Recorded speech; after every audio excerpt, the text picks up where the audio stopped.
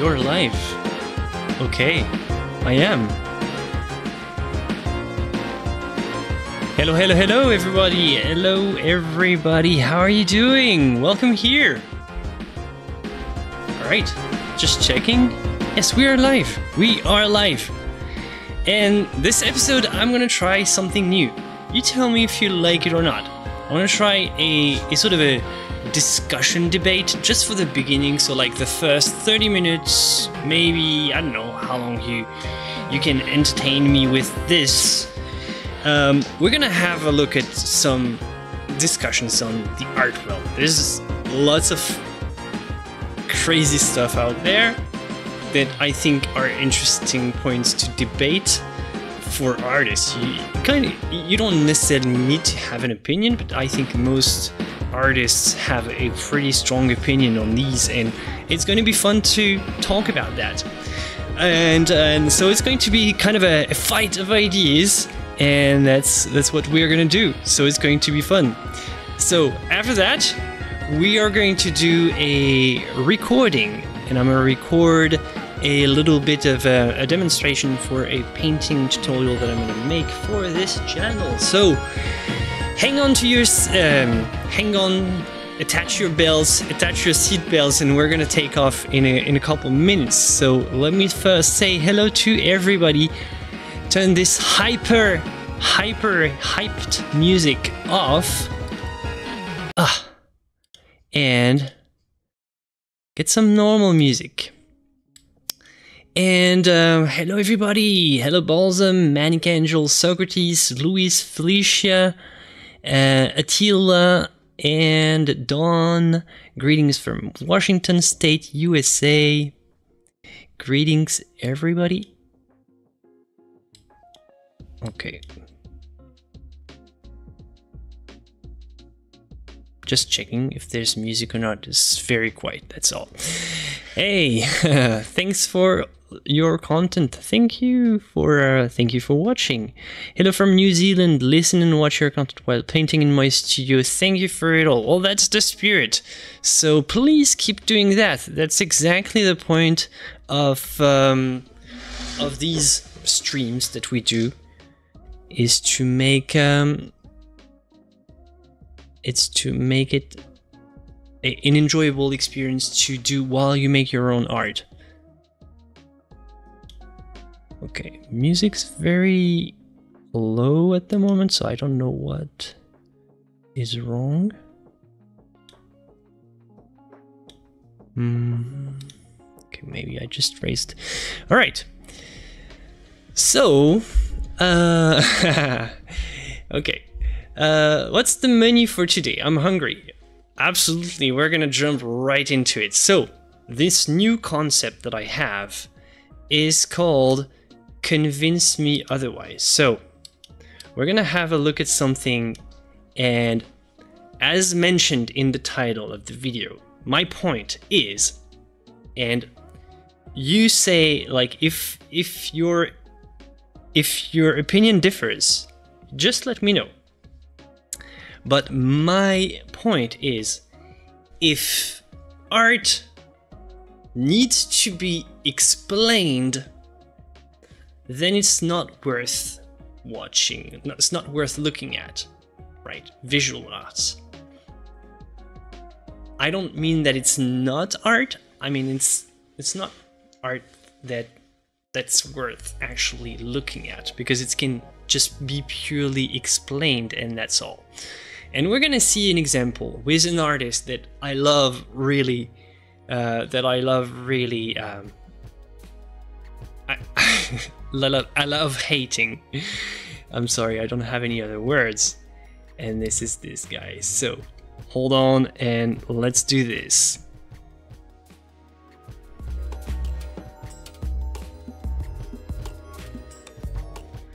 Convince Me Otherwise. This is Twombly.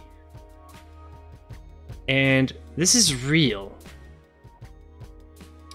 Everyone, this is real. What you're looking at here, it's an actual price tag right above my head. Oh yes, 46 million US dollars. So I'm not You do whatever you want with your money. If I had 46 million, I would probably not spend them on that. However, you'll probably say, well, that's a money tactic, and this is tax evasion. This is kind of okay. I get it. I totally agree. Let's not take this point into our equation here. Let's talk about how much art talk is needed to make this art feel like it's worth looking at. And actually, we're looking at it. But how much explanation has been involved to make this feel like wonderful art? We're gonna have a look. This is a Christie's, actually. This is the actual website where it was sold. This is Christie's. So this is legit. Look at this, Christie's. And we're gonna go down and, well, you have everything you need for if you want to purchase this, obviously. I'm sure you all have the money and you're all interested in getting some of this. What really matters is what's below. It's like, so you have the literature, 2 books, and then you have this, an essay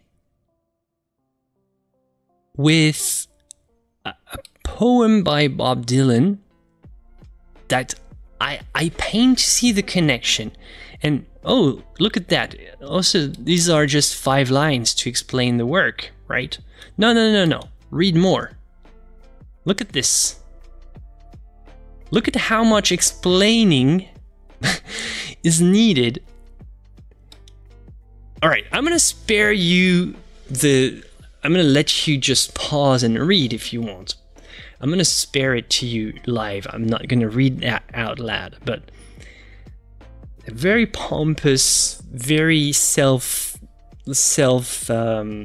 sufficient in a way, self-attracted talk, towering over the viewers and enveloping them in a tumultuous spiraling web of flesh and blood cuttered from that seems to simultaneously climb and fall across the surface of the canvas.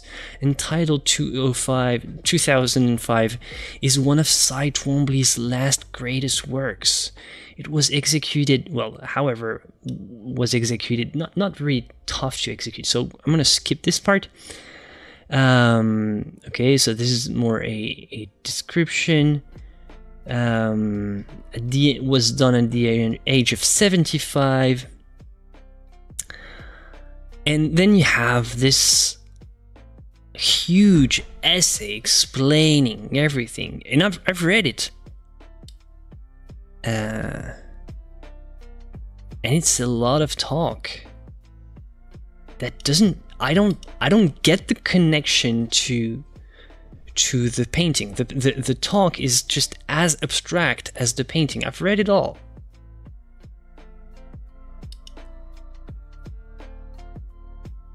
I don't know. Is this me?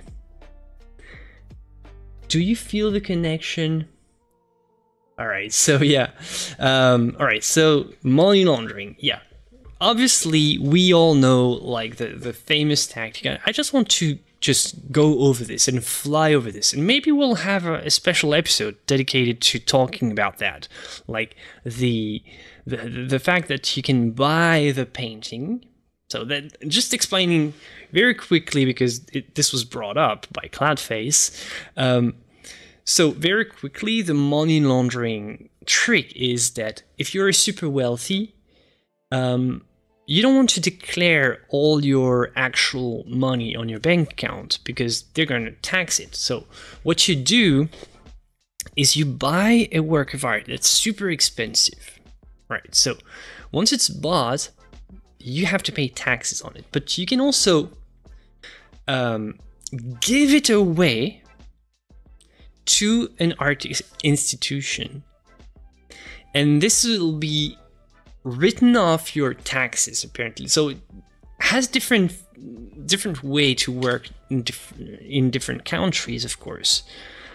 But it means, and you can also keep it in a, and you can avoid taxes first when you buy it by directly, or not even taking it off from the free port of Geneva.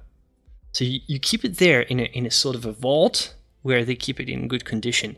So you avoid all taxes. And after that, if you want to make the state think that you're poorer than you are, you sort of give it away. So in their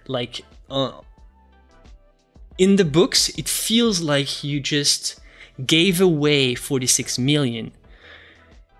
And this is written off your taxes, but actually you can also, like, I don't know how I'm not going to describe everything, but it's a very smart, clever tactic of avoiding to just avoiding to pay taxes by, like, using the fact that art has no set value.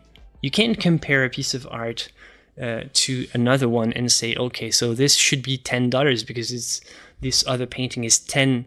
No, this one is 46 million and this one is 10. So there's no set common ground where you can value all works of art.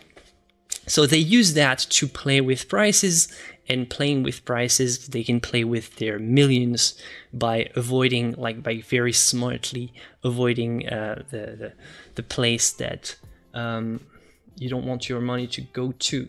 Let's just, I didn't put the chat here. Sorry, you weren't there. I was alone.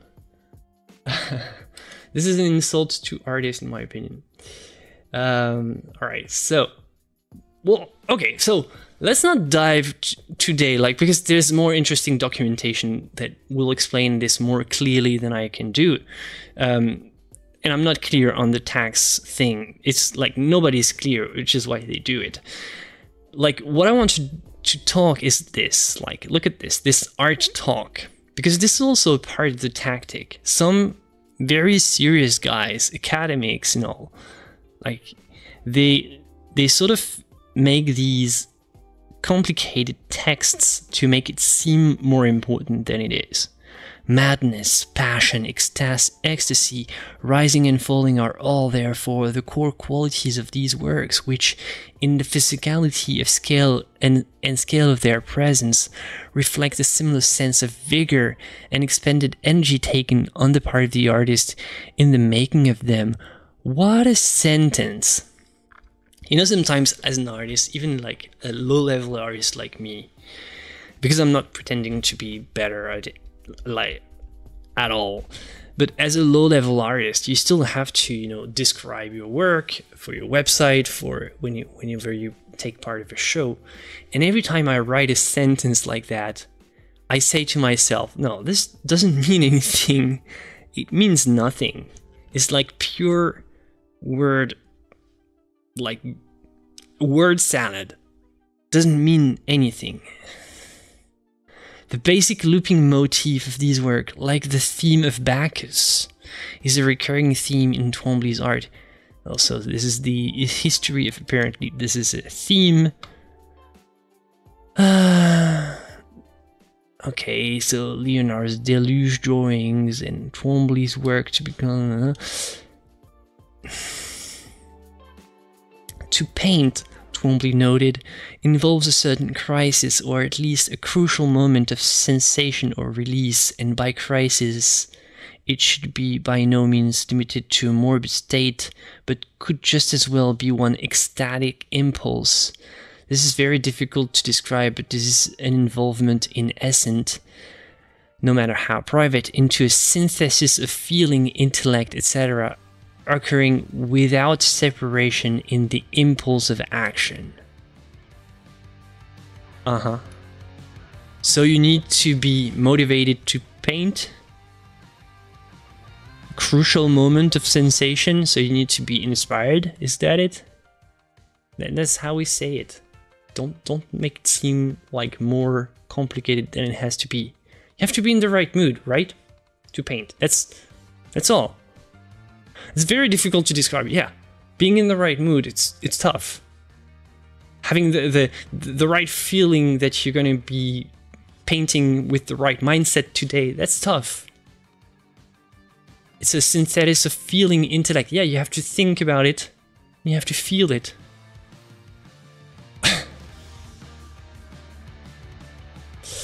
All right. So let me see what you guys say. Okay, price and artistic value are two different things. Yeah, sure. Not talking about it. Like, this can take us in so many different directions. I just want to talk about art talk. Have to seen some of the walking tattoos out there. Whoa.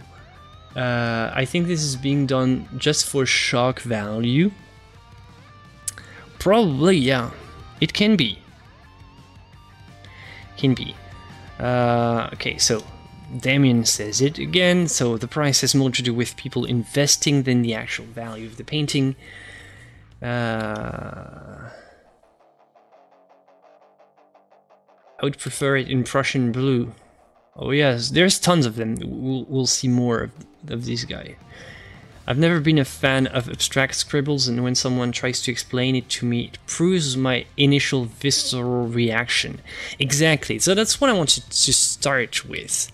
It's like, look at this. This is a different website where it explains it all. Like, Twombly is spontaneous, painterly poet. Okay, good. Twombly produces symbolic masterpieces with spontaneous scrolls. Okay, and this is all an explanation of his work. But the more I see it, and exactly like you said, Joe, the more it reinforces the fact that, okay, so it's not that I don't get it, because that's often the defense that these guys have, the defenders of this type of art. They say, all right, it's just like, you shouldn't judge too quickly. You just don't get it. You need to be educated in a certain way to understand the intentions of the artist and what this work means and why it was done, how it was done. You're just not educated enough, so you should hold on to your judgment and let others decide. Those who chose to put this in a high level museum, you should let them decide for you that it's important. Just believe us, right? You're not educated enough. Well, in my case, it's not that I'm not educated enough. I've studied this stuff. I've been to art history. I've studied contemporary, modern. I get it. It's still not worth my time. And I'm not saying, that's one thing here. We're never saying, if you want to be a part of this channel of what we do here, please never say, well, this is not art. Well, it is. Who cares, right? What we want to say is, this is not interesting art. This is not good art. This is just, yeah, okay, you want to call it art, fine. You want to put that in a museum, fine. I'm not going to be the one preventing you from doing that. I'm never going to stop anybody from making any type of art. So this is legitimate art, and I'm glad that it exists. However, it's not just because it's art doesn't mean I can criticize it and I'm going to criticize the hell out of it, because I think it's vacuous. I think it proves nothing, and I think it's been done once, so let's move on to the next thing, right? Because they're still doing the same stuff. I don't know. Like, I want to defend my own vision, and I defend it by doing my own art, so I should talk less, but I mean, this is a talk show, right? I have to talk. I have to be there and talk. Now, I like to just put these ideas into words, because most of the time I don't think about that. I make my art. It's my way of sort of rejecting this. It's the best way. The best way to reject this type of art is to make your own art. But you also want to just sometimes clear your mind of these ideas. So the thing is, when they say to you, Yeah, you just don't get it.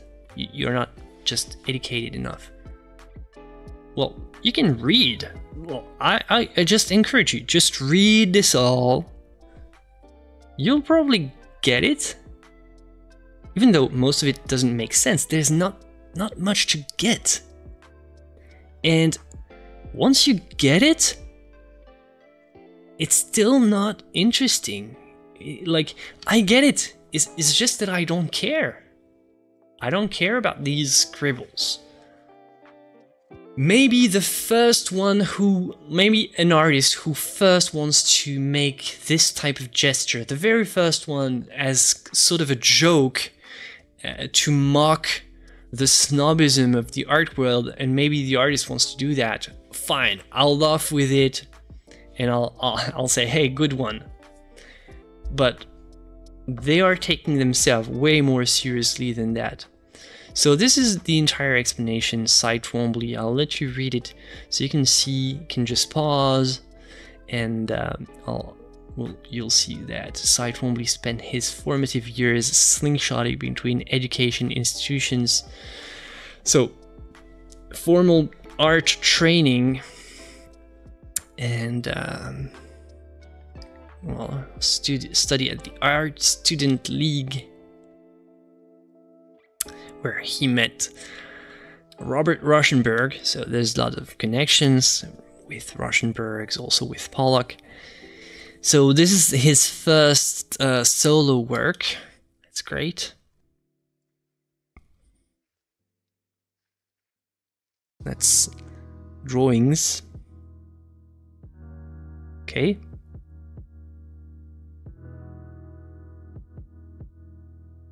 More drawings. You let me know what you think. Okay, Damien. I'm not into abstract painting, but I like the intention of it. It's an expression of a moment. I personally don't click with it, but maybe some people might. Yeah, I'm sure some people might. Abstraction, I have nothing against abstraction. But really this, it's just plain ugly.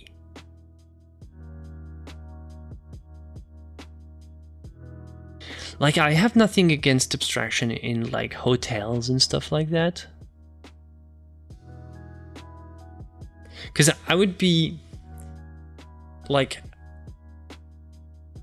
I wouldn't be very happy that a nice landscape is, let's say, in the corridor of a hotel or in the hall where it's not ideal to look at it.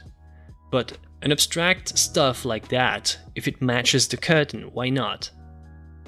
Like, I wouldn't mind. I wouldn't mind stepping on it. I wouldn't mind sitting on it. I wouldn't mind eating on it if it was the decoration for the table, because it looks nasty, but maybe decorate toilets, I don't know. But that's probably not why it's used. It's probably decorating a multi-million-dollar loft somewhere. Alright, so this is explaining this all like crayon chalks. The beginning of Twombly's run on handwriting, his now signature scrawls. Around this time, the artist concurrently worked on a series of sand sculpture. So, well, he also did sculpture. Look at it. Glorious. Cy Twombly sculpture? Yes. This is very, very evocative. Look at that. So the guy is making this type of art for others. Ah, sorry. Move. Sorry, I have this menu. Ah, move. So this guy is making this to sell to others, but this is what he buys for himself. Ah, interesting. Interesting. Look at this, 1, 2, 3, 4 reproductions of high quality antique sculptures, and one of his painting in the background actually. Like, looks like kids that have been very, very naughty, like drawing on the walls. But it's actually an original work of art. It's worth millions. And these, well, there's a couple hundred at a flea market. Yeah, you know. They are plaster reproductions, to be fair, I think. Or reproductions at least. This one feels like plaster. So, couple hundreds. And this, couple millions, right? See the difference? This is glorious. And this is particularly ugly.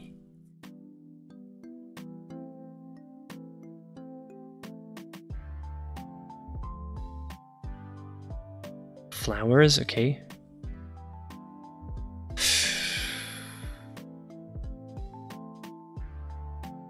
Really? And I encourage you to really, if you're watching this after if you're watching the replay, just pause and just read all of this. I've read it.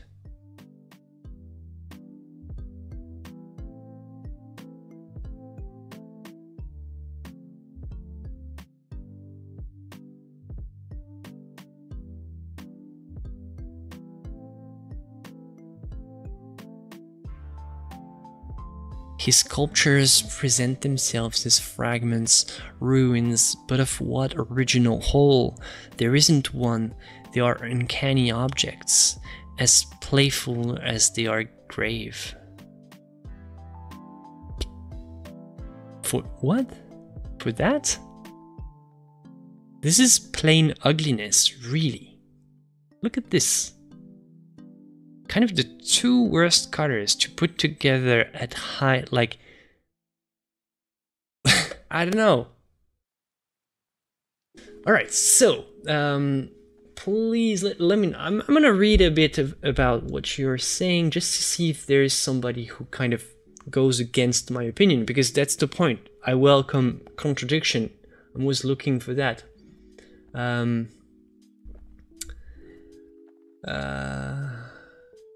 Okay. Just looking for somebody to just contradict me a bit, or you can play devil's advocate if you want, because really, I'm sure we align on many subjects. Alright, I swear yesterday afternoon I doodled something 1,000 times better and also had many thoughts behind it, a feeling it's also not going to be worth anything to anybody, not even me. Well, that's the point of, like, value and how arbitrary it can be.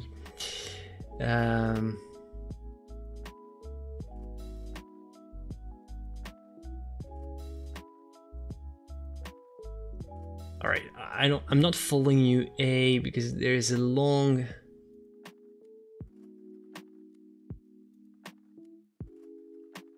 Okay, A, it's a long sort of demonstration. I'm just... This obsession with what people like or not is a madhouse thing. What matters is what is beautiful.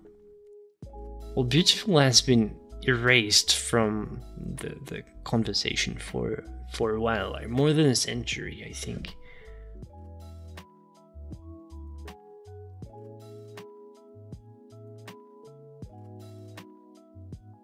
Okay, I'm trying to follow because there's tons of nice arguments. I'm trying to keep up with what you say. A lot of this art seems more like decor than anything else. What do you mean? Would you decor? Would you decorate your house with that? I would, like, if I saw that, I would put it in the trash. Like, if you, let's do something.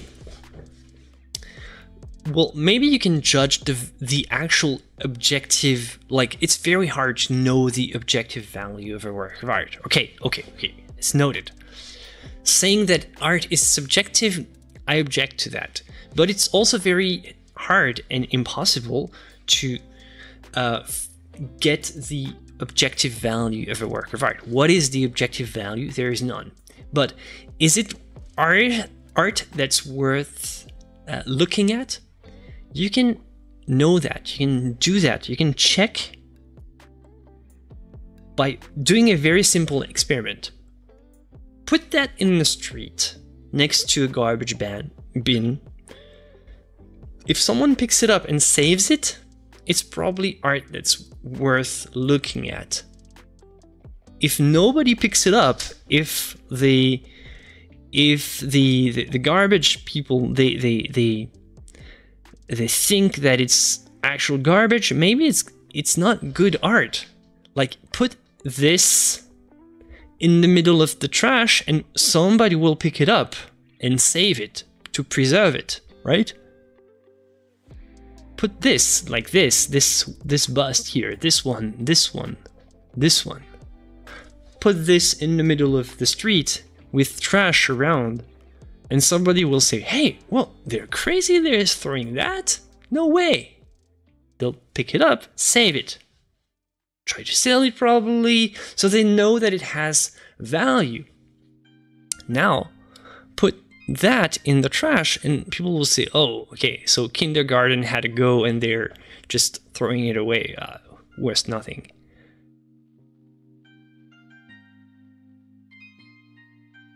Christopher says kind of the opposite way of thinking. Zoom into a street wall, find a spot in some slum area, you'll have material for abstract. Like zoom in, find a texture out of nowhere, and you have basically the same kind of, you know, abstract. Maybe not this, maybe like this, like a butcher table. I don't know. All right, look at this. Again, his Rome apartment. Funny that this guy likes to be in Rome, where there's all this classical art that apparently he's so much better than classical art that he has to do something that has nothing to do, but he still likes to be around it, right? I think this guy hates his own kind of art, and I would hate it. I would hate it if I had this on my walls. I wouldn't live with myself with that. It's probably worth several millions, mind you, but I would have a very hard time.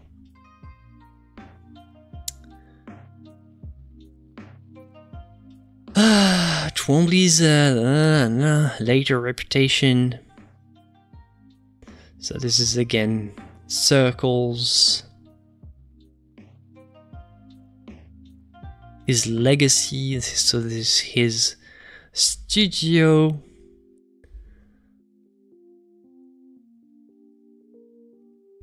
So let's see his legacy. Twombly continues to break headlines posthumously with a deep dive into his contested sexuality scandals regarding a supposed assistant. Okay, so I didn't know that.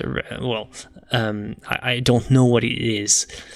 Record sale numbers, nuanced emotion unite his mixed media work through high and lowbrow material alike, even as his chameleon complexities advanced.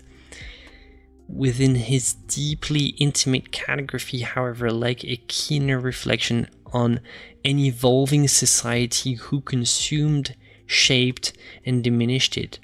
By synthesizing poignant linguistic puzzles into accessible imagery for viewers to dissect, Twombly converted his own internal imbalances into digestible tidbits of humanity, everlasting vestiges of his mighty presence. What a sentence. Oof. do you think they use Grammarly? Grammarly helps you be more synthetic. Don't say bullshit. Go to the point.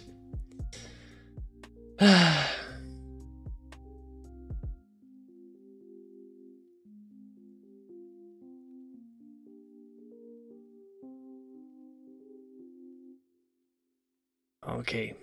So let's now. So back to my initial idea. If art needs to be explained, then it's not worth looking at. Because, first of all, one of the main things is not explaining it. One of the best things about good art, in my opinion, and this is where it might become controversial, is good art doesn't need to be explained. And like, you can enjoy it without knowing what it means, without knowing what it is. Like, let's take Flora by Botticelli.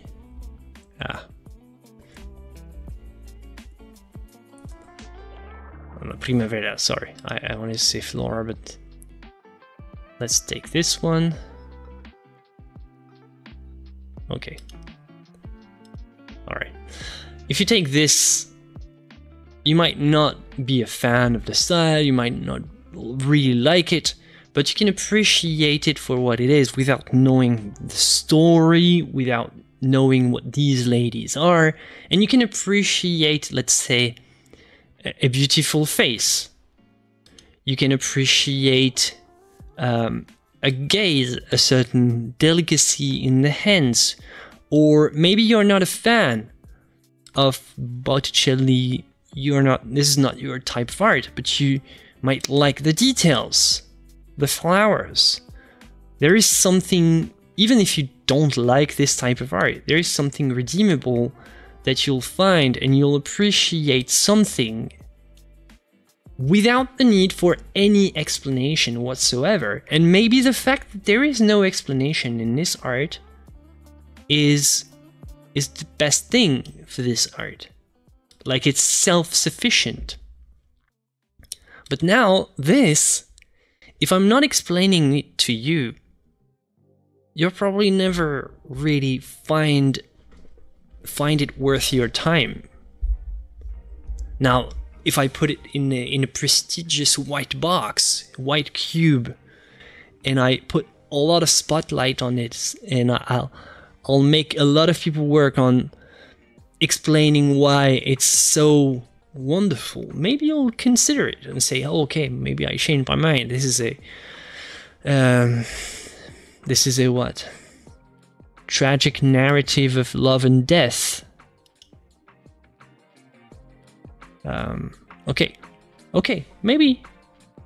But here, you can go without any type of explanation and still enjoy it, still appreciate the painting demo that we're gonna do in a couple of minutes when we switch to the second part is this. Look at this. This is a beautiful sculpture. I don't know exactly, and I don't think Egyptologues are very exactly clear on what it was meant for, or I think they are, but I don't know. I'm not into Egyptian art, but this sculpture, the shape, the simplification of the shape, it works, it clicks. I see the essence of a cat. I see an immortal image of an idealized cat. It's gorgeous, even though I don't have the religious connection to the sacred animal that the Egyptians had. I'm not using it as the Egyptian used it. I'm not seeing it the same way, but I can still feel, and I find this interesting. I like looking at it. And if you want to explain it to me, fine. I'll be glad. I'm not saying art should never be explained. I say it should be explained in a second time. So first you should enjoy it for what it is, and then the explanation comes. That's what I'm saying. With this one, there is no first-hand enjoyment. You have to be explained first, and you enjoy later. With this, you can enjoy it first, and if no explanation comes, it still has improved something in your quality of life. It has raised your spirit to a level of like you feel connected to beauty, to harmony, to the theme that's represented, to the story that's depicted, to the animal that's represented. There is beauty in it, and it's an enjoyable experience. Just like when you have when you're in the presence of truth, and there's something soothing about it, like when you're in the presence of friendship, of love, it's like a great feeling, like being in the presence of beauty. And this is worth it in itself. And the explanation is a nice bonus, it's an extra. With this, the explanation is a requirement. You need an explanation before you can find this beautiful. Otherwise, it's just very ugly. And it's just not, art is not just about beautiful, because you can still make ugliness the subject. You can still make, let's take this one. Hold on, I'm gonna try to put an example of beauty not being the main theme. Look at this one. Caravaggio, Judith beheading Holofernes. Like, beauty is not the subject here. Well, maybe she is beautiful, but she's ugly, and she's probably one of the best characters, and she's very ugly. Well, she's an old lady, but look at how she's painted. The subject is not beauty here, but you still have something redeeming. This violence is sublimated by the talent of the painter. And this sheer violence is hard to watch. But the artistic experience makes it worthwhile. You might not know about the story. Does it matter? Does it matter who did this? Not really. Put this in the trash. I dare you. Well, if you can take it from the Italian museum, they're probably going to be mad, but put this in the trash in the streets and see what happens.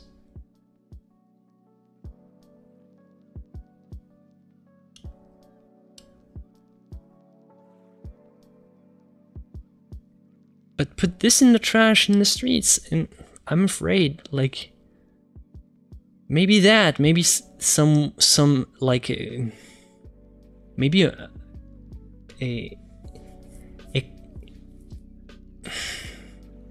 maybe a worried mom will say, hey, some kid lost his drawing. I'm gonna bring them back and maybe find parents around, see if their kids dropped their sheet of paper. That's about it. Like this, I don't know. Well, maybe now people know that art looks like that now, so probably they'll save it, but right. So that's it. Alright. So let's see what you've been running in the background, and I haven't read a lot. Otherwise you'd look at it and okay, I'm really far.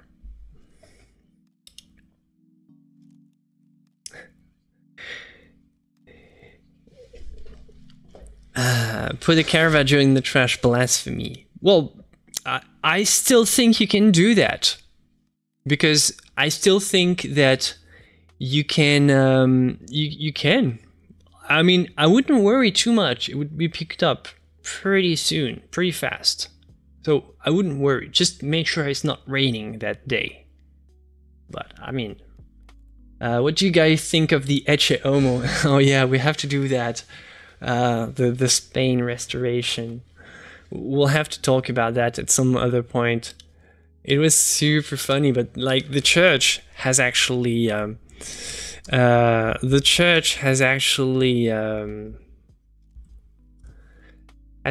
gained popularity since then.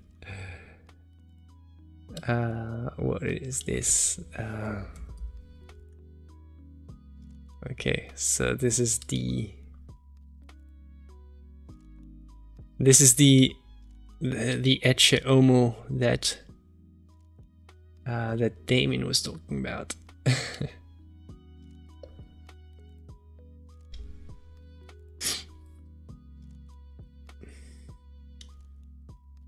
Oh yeah, well we can pay like this would take us to a whole different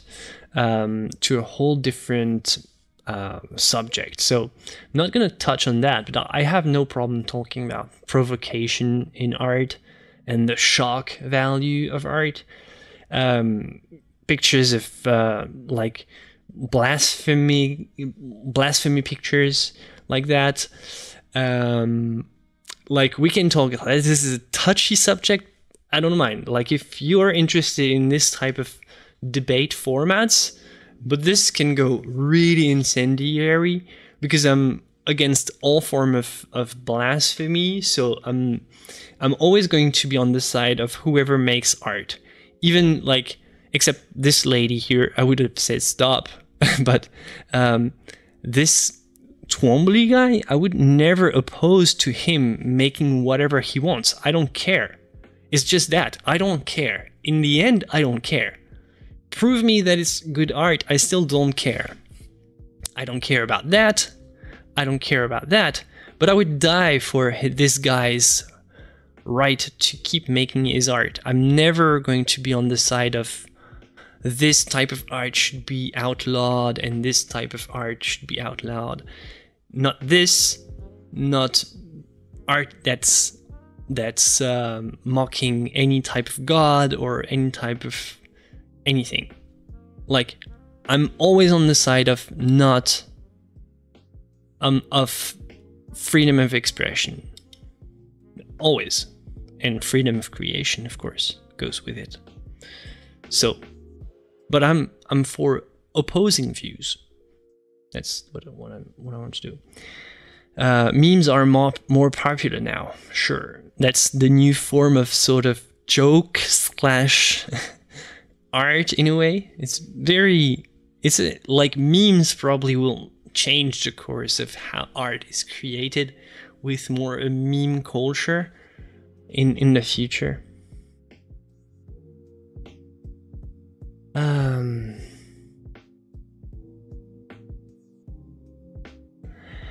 Nice. You caught me. If you really don't care, we wouldn't be talking about it. Well, I care because it's in... I care because it's like it's all over the news. Like there was an article in my this is why I got the idea of talking about this guy. There was an article in one of my in one of the journals, a newspaper here, and you see this art over and over. I care because me making art, it cares. Me making art is a statement that goes against this. So by by not caring about this type of art and by doing the art that I care about, this is my own way of dealing with it most of the time. Now it's more, I talk about it because it's a nice topic of conversation, and I wanted to make this a nice discussion. I like this. I like talking about that. I don't care about looking at it. I like talking about it, and it tells a lot about the state of the art world and what's considered normal now. Like, go back 200 years from now and say to the critics of the time that this is going to be main street art. They would think, well, that's very that's impossible. All right. Emojis are new hieroglyphs. Piero Manzoni. We can talk about it. We can talk about it. We should make it another episode because I still have some painting to do. Oh yeah, there's so much stuff. Like, well, okay, well, I can make a list. Just go into the Discord and go into there is actually a content suggestion here in the Discord, and somebody already did thoughts on Carl Block, the Frank Rady palette. This is where you can suggest content for any live stream. So we're not going to have time to do that now, but you can go there and in the Discord suggest something to do in the next episode.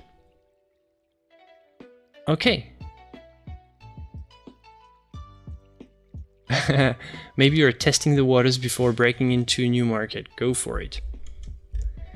You know, it's very tricky to get into this market. It's a tightly held little circle. You have to be one of the chosen ones to get accepted. Like it's very elitist, so not anybody can be accepted in there. All right, let's switch to Out of Nowhere.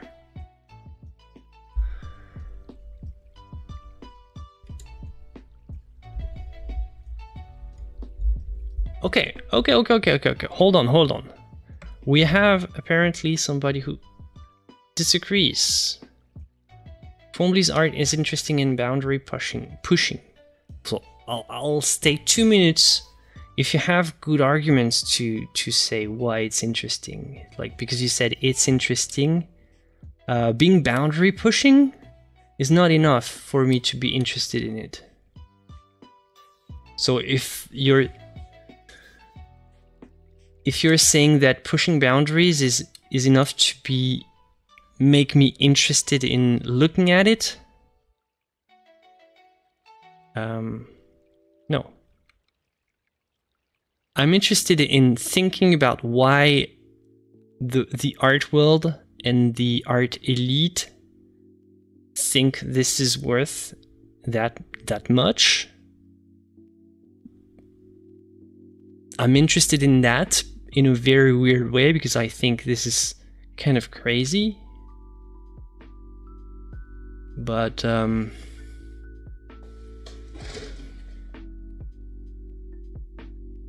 so Xfiremenix, if you have I'll wait for your arguments. Change my mind. Well, while I'm waiting, I'm gonna prepare for our little demonstration, because part 2 of this stream will have, well, pretty much nothing to do with part 1. Very much. And I'm gonna change change the entire thumbnail and all. I'm gonna change everything. We're gonna do just a little demo painting because I need to do a tutorial and I found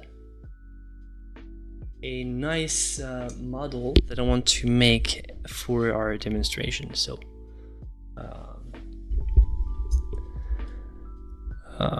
apparently Xfire Manix is not bringing this. All right, well, it gives me time to set up here.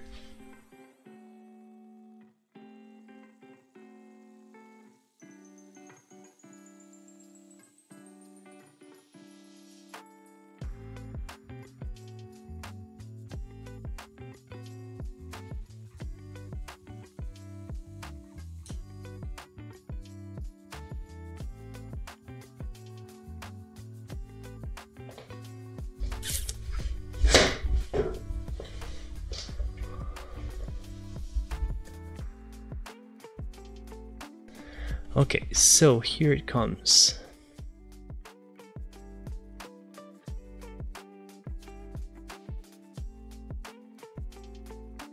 Oh, nice. We have some nice discussion to have here. So it might stay a little bit more. So no matter what, we couldn't rival the camera. We started looking at other ways and possibilities. Art is also recording human history. Sure. I still don't see the point with this or this,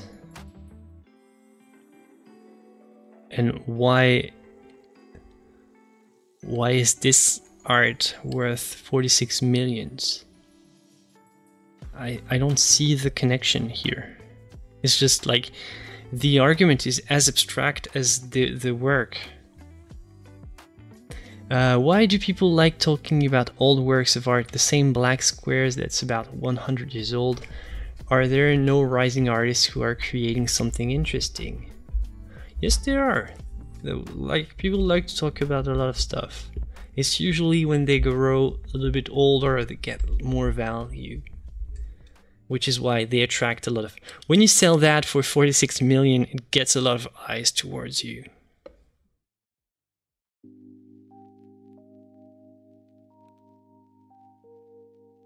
There are, yeah, that's what Damien is saying is right. Lots of interesting art being created, I would say now more than ever.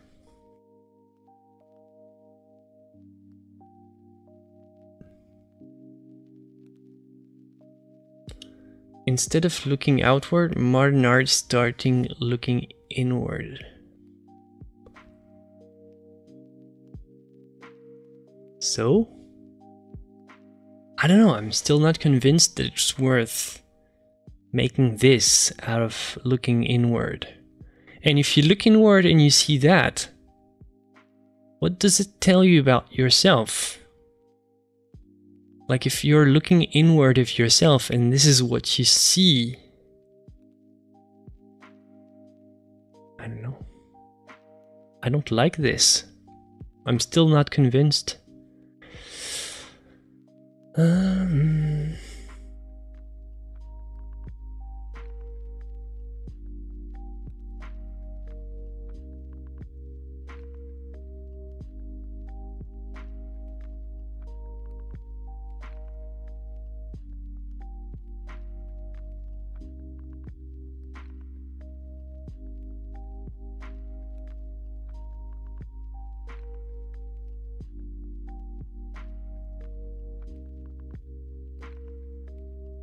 Alright, I don't get this one. People forget that new art is more coherent than older art with less well-rounded techniques, even if it's neat to look at. I don't get the point here. It looks like 200 max if it's large.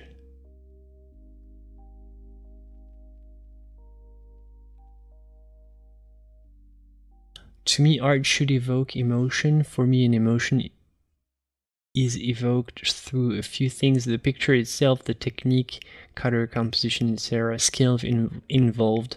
Much modern art does not touch me. So yeah, we pretty much agree. Well, I think this sums it up.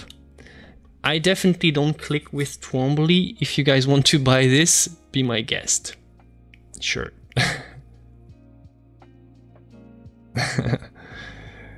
Alright, so next part. So absolutely nothing to do with the first one. And actually, let me change. We are doing something completely different. We're painting this. What? Yes, completely different. Told you. We're painting this, and actually I need to change the description and title. So hold on for a moment, and I'll be right back, because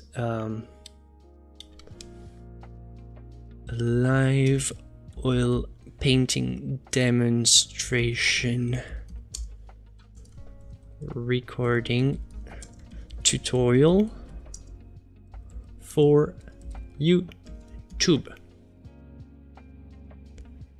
Okay, so yeah, you know how I do my tutorials. I need to paint and I need to record the footage, so I'm gonna do that right now. Bam. Changed the picture, changed the title. You thought you were here for some reason, but you're not. Tricked you into clicking, and now you're there. And you're going to see something completely different. And I'm actually going to plug my lav mic if I want to. Hello. What? It works. Okay, good. Good. Hi, Cody.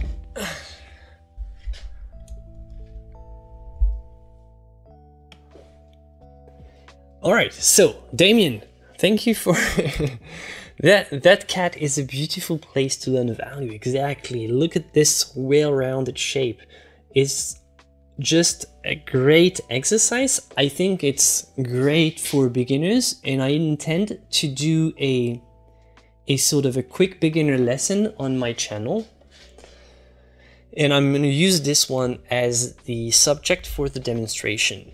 And it's perfect because it's very round, it's easy to trace, and actually I traced it myself, so there is no skills involved, right? This is teaching material, right? So please bear with me here. This is a teaching demonstration for my channel. So I'm not going to paint exactly the same way I used to, like the same way I normally do. And I'm going to do things in a very, so to sort of demonstrate. So it's going to be kind of,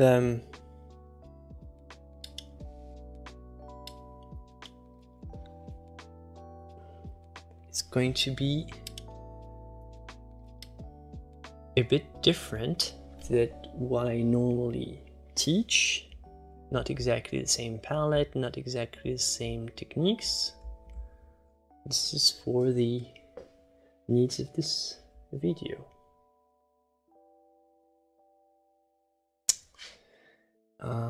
Just making my setup here.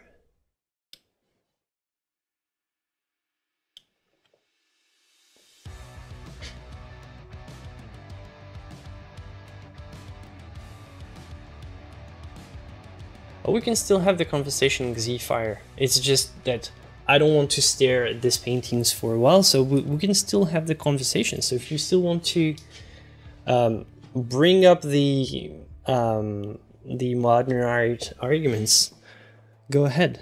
There's no problem. I'm still here. Conversation is still open because I'm not recording the sound. I'm just using the picture. So no problem.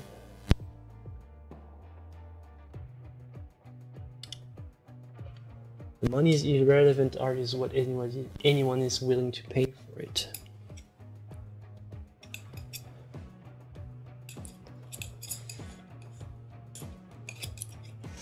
Alright, so a little bit of a canvas mixing here. Actually, maybe I should record. No, I'll do it like that.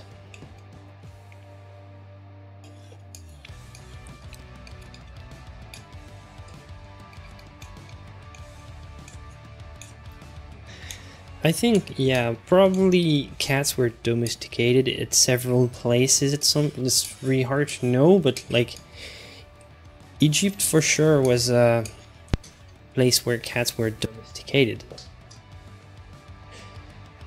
And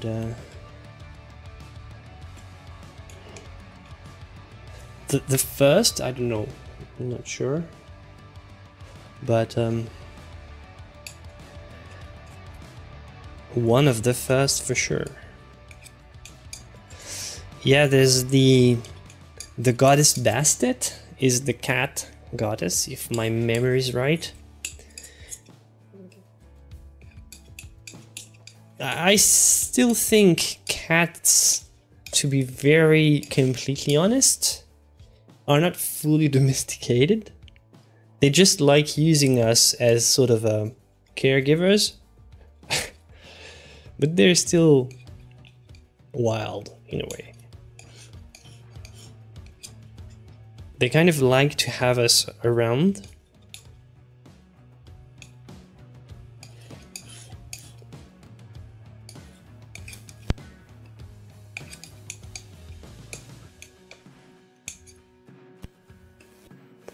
Oh yeah, exactly. I was saying that, exactly. They like us because we feed them, we provide heat.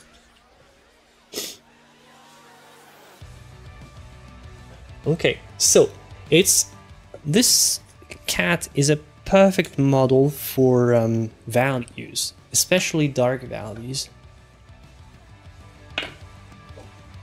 Well, dogs, no, I wouldn't say same though, because dogs really, when you see the difference between a Great Dane and a Chihuahua, it's really like we have made this species really what we want from it.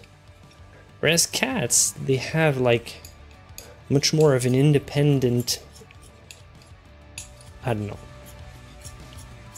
independent sort of, they all feel like they have their personality. Well, dogs the same, I have to say, but dogs, I don't know, they feel more domesticated. I'm sorry, I have problems of my mic is glitching out here and there, so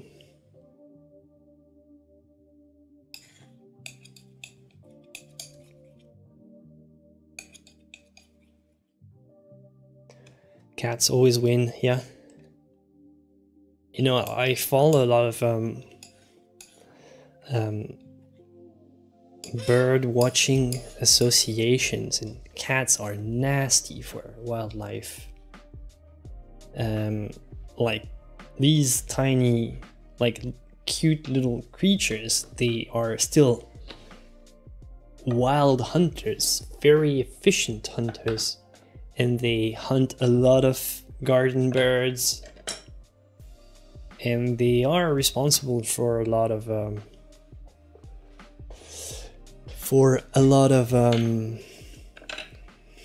bird populations declining.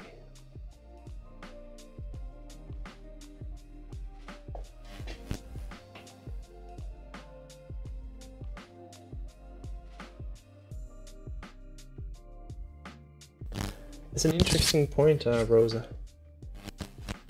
Oh. Sorry.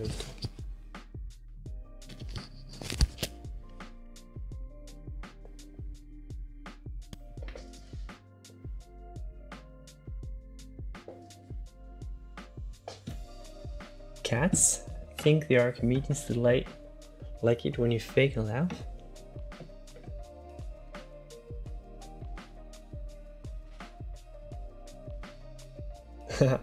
I agree, Rosa.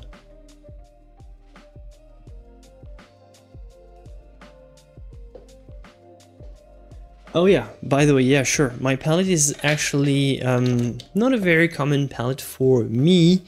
It's ivory black, raw umber, Venetian red. So almost in titanium white. So a very simplified grisaille palette. And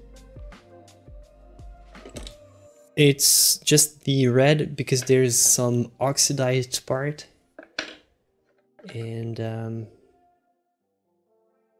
will be nice to paint that with, to bring a little bit of red, orange hues. So what's cool with this cat is that it's very, very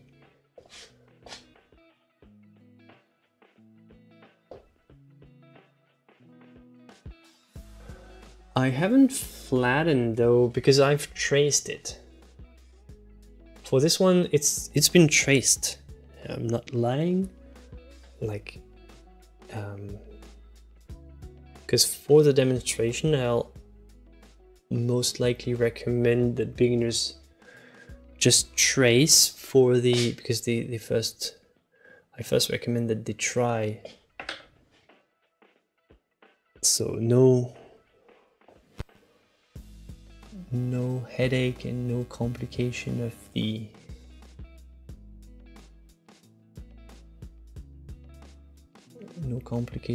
due to the drawing.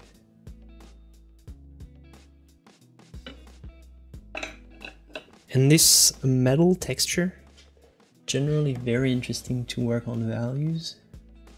You can work on whatever type of metal you have, silverware, like an aluminum pot, an iron pot, whatever you have, like that's metal. There used to be this huge trend of portraits with armors, because the armor was looking so good, because it was all shiny and metal. So see, metal has always been popular.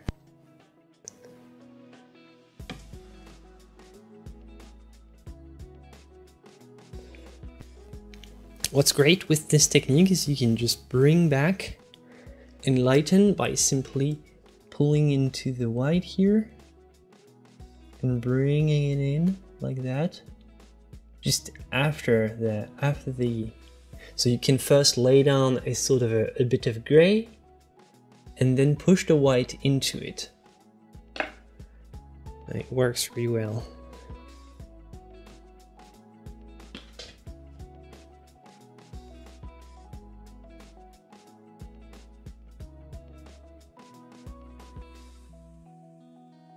I think it's just the angle, because it's theoretically 100% accurate.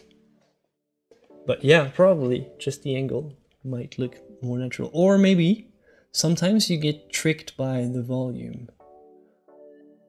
Yeah, in most cases, I would say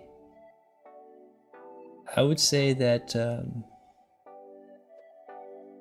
I would double check it, but here I'm very confident that there's nothing wrong with the proportions. For once, I always draw from scratch, and you know it's difficult.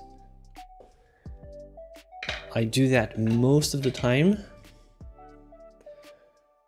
Like, I almost never trace.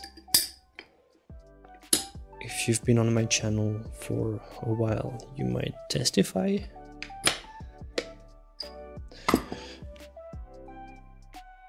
Well, I never trace for my own art, but here, just don't want to be in the way, sorry.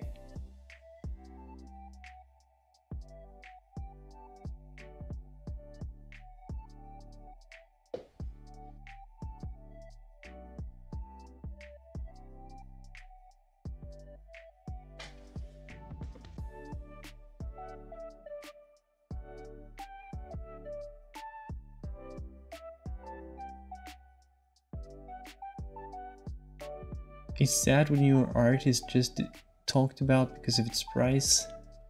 Yeah, but it gets to this price because it's talked about first.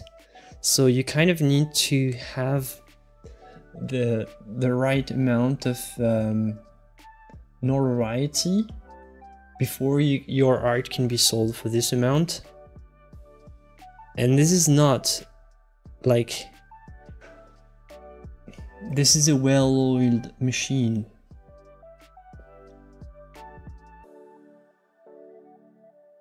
That they have artists that they want to promote,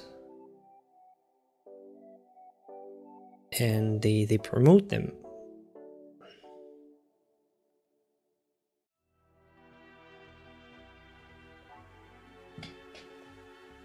By they, I mean the art world, the galleries, art institutions.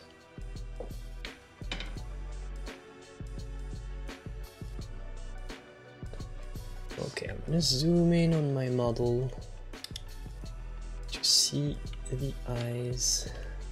I might actually, now that I zoom in, I see traces of oxidation. So what I'm gonna do, I'm probably going to be adding a touch of turquoise.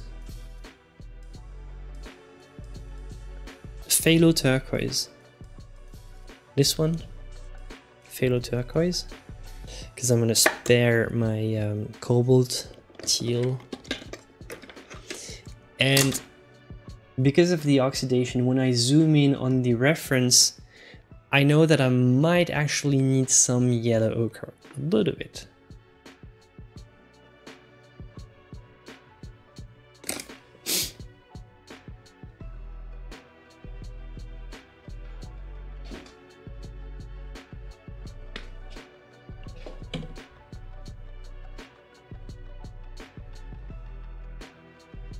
So generally speaking, because I know that I've had the question last time, you want to start with the darkest.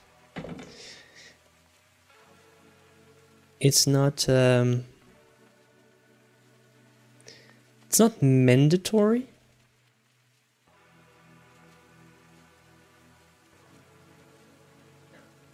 But it usually makes it easier.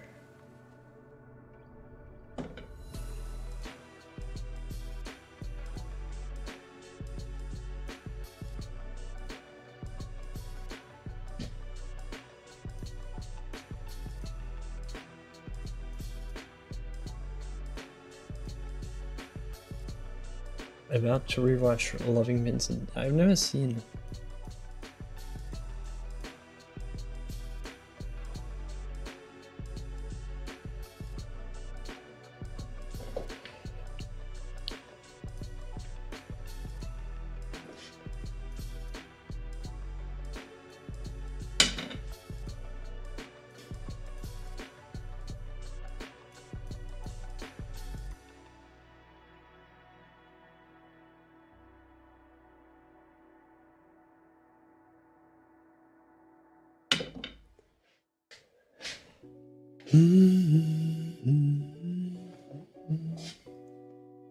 Okay.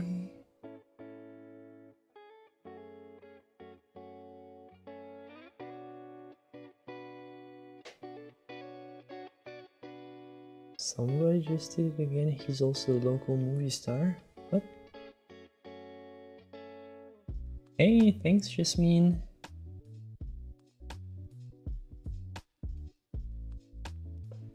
Well, technically this is not my process.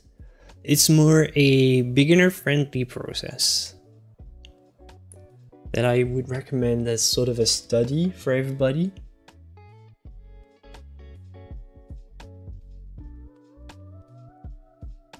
For anybody looking for practice material, I've put the link to the reference though in the description. So if you want to have a look, do it for yourself.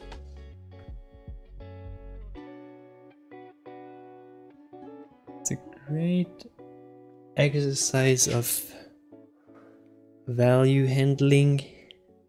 And here it's because it's copper, it has like a little greenish, little bit of greenish tint. So I'm gonna incorporate some green.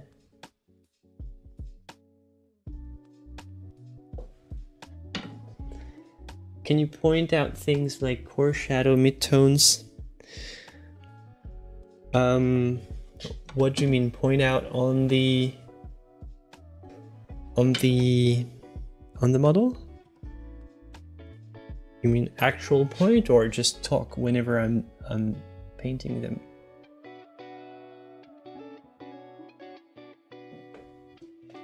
Yeah, the sketch, Christopher, is 100% accurate because it's been traced, so it is. It is accurate. For once,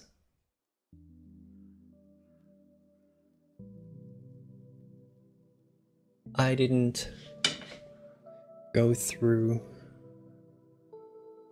eyeballing it. And I consider myself to be pretty good at drawing from a reference very accurately. It's still exhausting. and it's something that frightens off a lot of new painters. So if I start and I make a demo, and the demo starts with something super skilled, like I'm gonna lose a lot of potential viewers.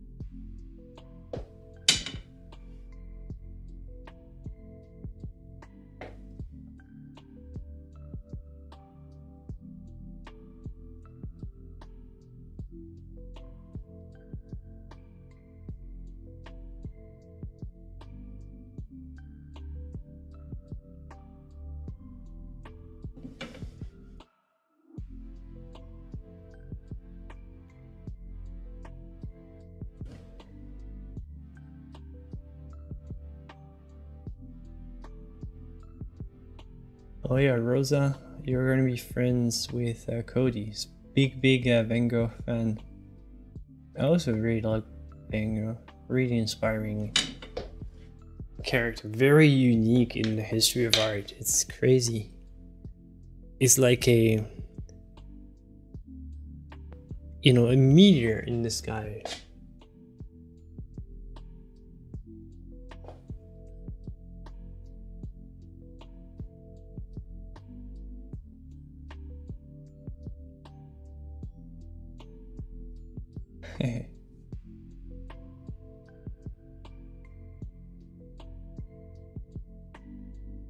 Well, knowing the Egyptians, I wouldn't be surprised if they used a mummified cat. Because that's true, they had mummified kitties.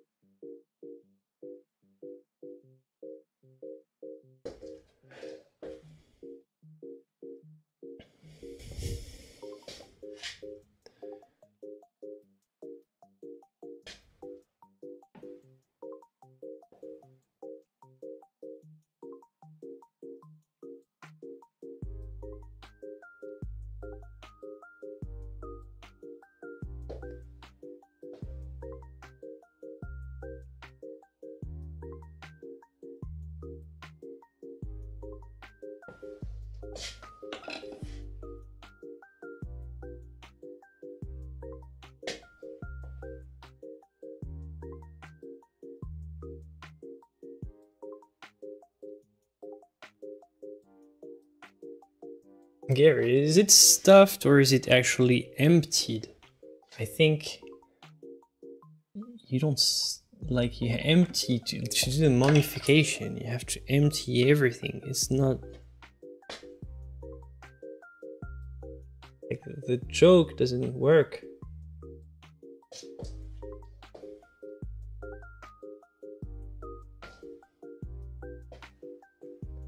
And we're gonna stop the joke here, by the way, before it goes wild.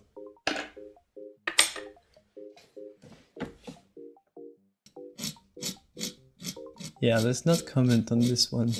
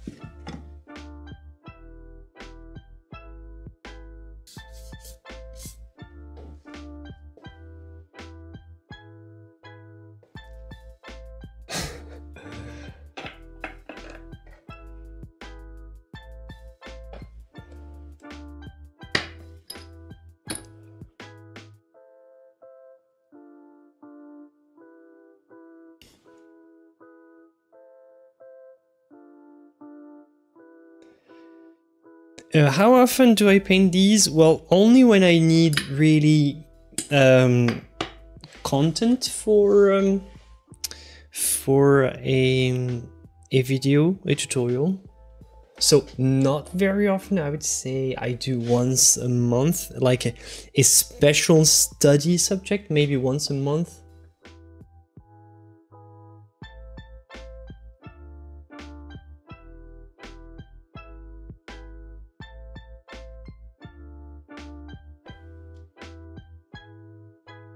Oui, exactement, Jasmine, c'est ça. Et d'ailleurs, c'est pour ça qu'ils ont ce côté un peu presque sacré et divinisé avec cette stature très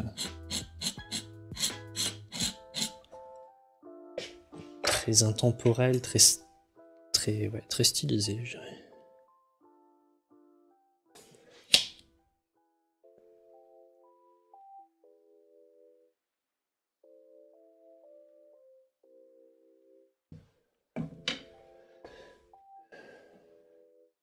Yeah, the stylization and perfection achieved is because they studied their subject very well. Zooming in for 10 seconds.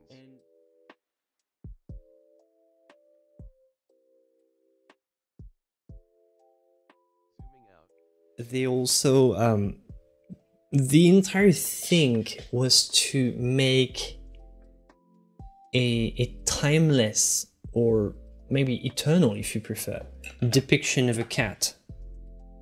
Like, it was supposed to be a cat that would go into eternity. So that's the most of the Egyptian art had something to do with death and the funeral, like the passage into the afterlife and the eternal life. So the Egyptians have maintained the same style for several thousand years, or like lots of centuries.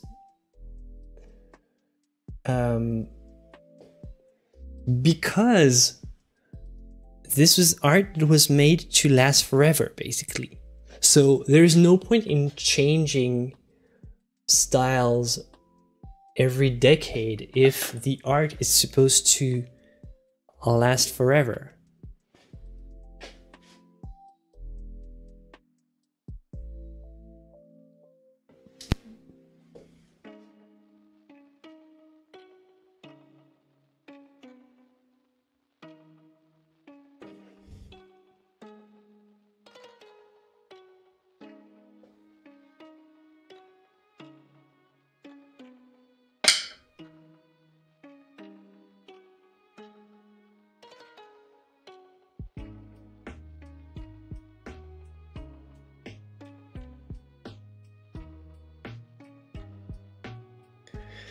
So right here I'm doing the oxidized part.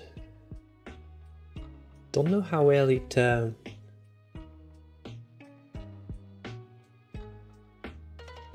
know how well it looks on your end. I'm gonna go with broad strokes and see what happens. There's some nice hieroglyphs here. I don't know if you can see it. Actually, let's switch to the reference.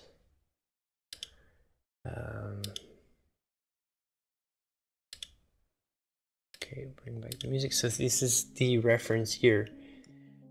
Just look at the hieroglyphs. I don't know how I'm gonna paint this texture. It's gonna be a tough one.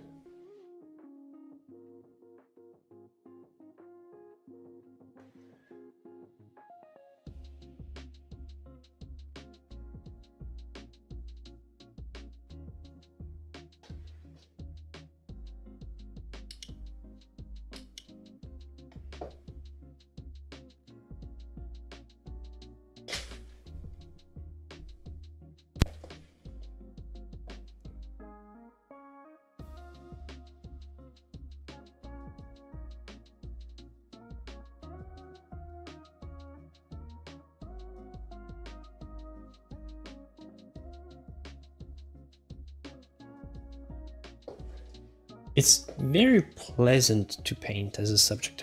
Like, if you have nothing to do, really recommend it. I have the links in the description. It's a wonderful subject. And this bronze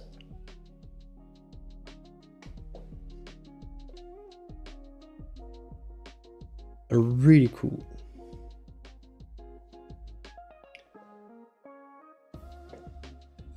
This is not the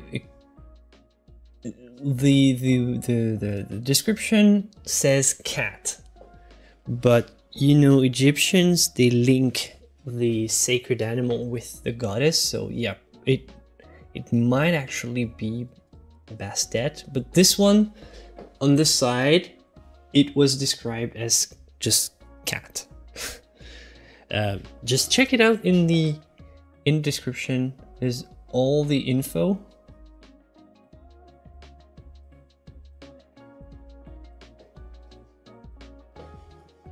But you know what? It really makes me want to pick up sculpture at some point. I'm gonna give up this entire painting channel and become a sculpture channel. It's really like, I really feel that this is going to be the next stage in my artistic journey, sort of.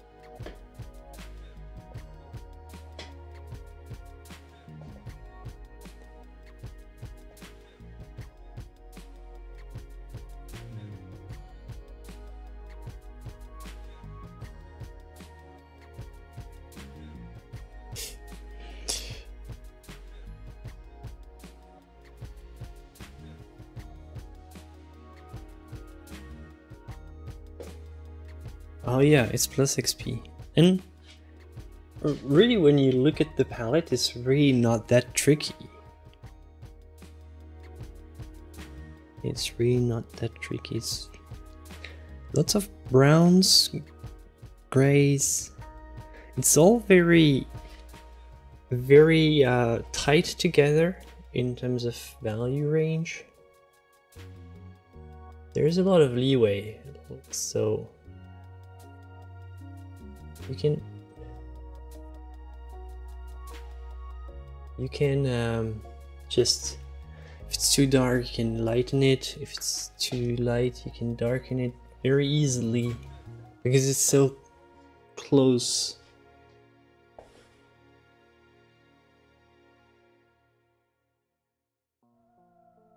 Command, zooming in for 10 seconds.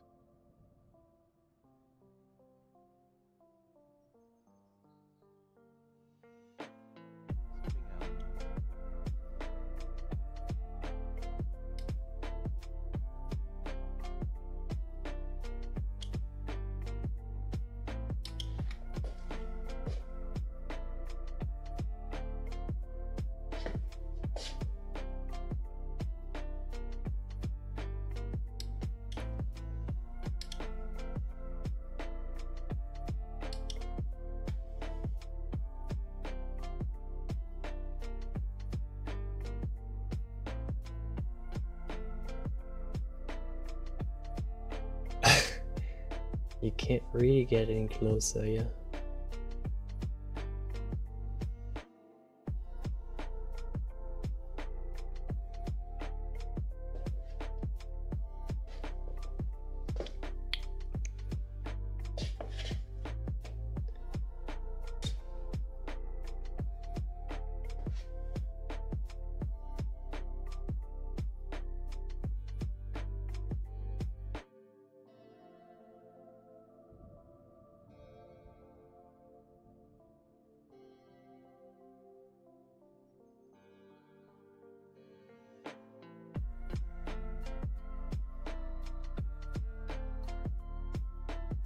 Oh yeah, the VR experience, the VR Van Gogh.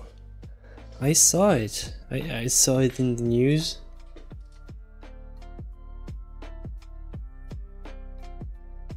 I was wondering if it wasn't just hype for, you know, hype for no good reason. Like they sometimes like to hype it a bit more than it deserves. Like for marketing, but I don't know. So I was kind of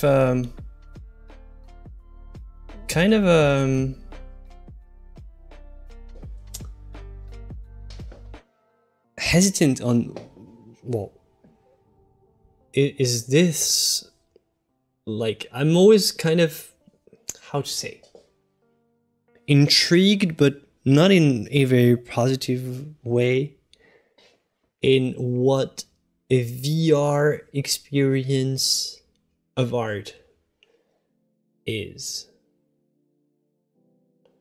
Like, as long as you actually have some real paintings next, I don't mind the VR thingy as kind of a plus.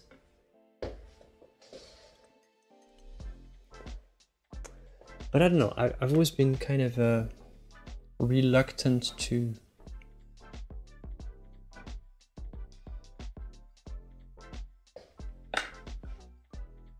go for this VR thing.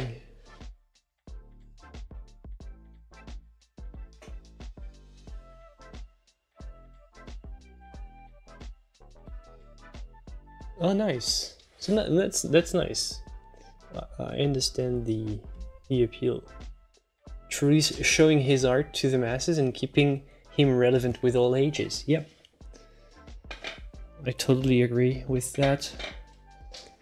But like, isn't the VR thing kind of, I don't know, like, I would fear that it might ruin it, but I guess they know what they're doing.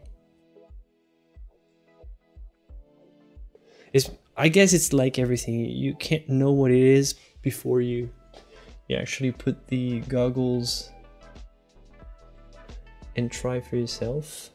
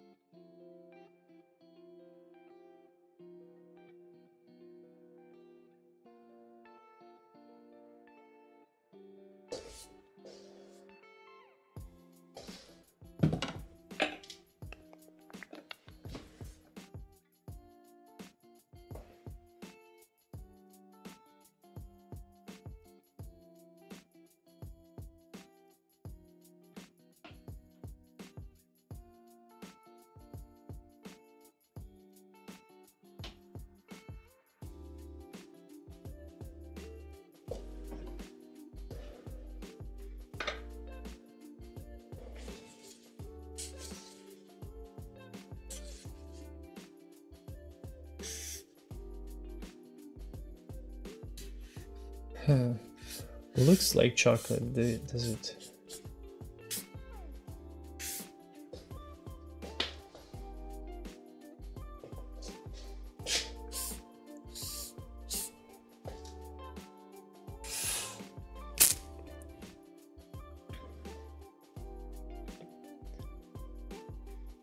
The VR just uses a relevant, up-to-date way of seeing art. Nice! So if you tell me that it's worth it, I believe you. I believe you. It's just, I only saw, you know, the promotional articles. And yeah, obviously they're going to say that it's awesome, but I didn't know if I should trust them or not. I didn't know what to think. If you tell me that it's good, I believe you. 100%.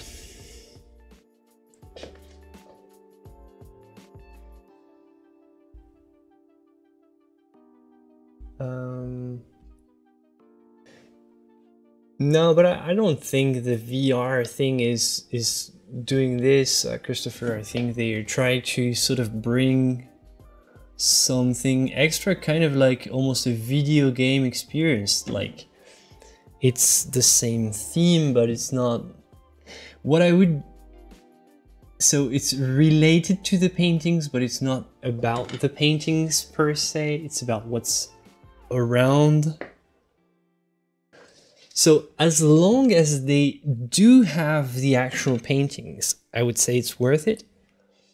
If they do have the paintings, and if the paintings are still the star of the show, then I would find it an interesting thing. If you tell me, all right, so they have this big VR exhibition, there's just only one painting and it's all in the back next to the toilets. You can barely see it, and you can only put the goggles on and just do the VR stuff. There, I would find that it's a shame, probably. But I'm pretty sure it's not. I'm pretty sure they still highlight the actual paintings.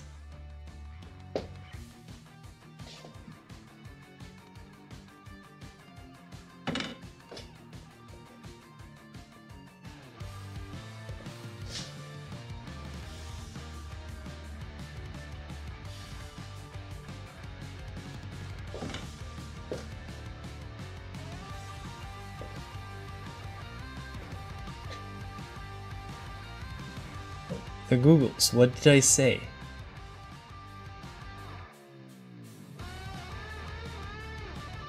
Hi, Happy New Year, Emo!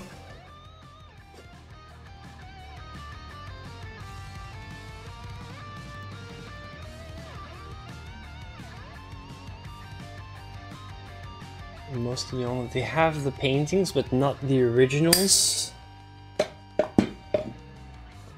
Oh, okay. Doing a study of satyr and nymphs. Bouguereau, you mean?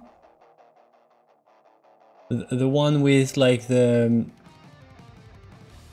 lot of nymphs?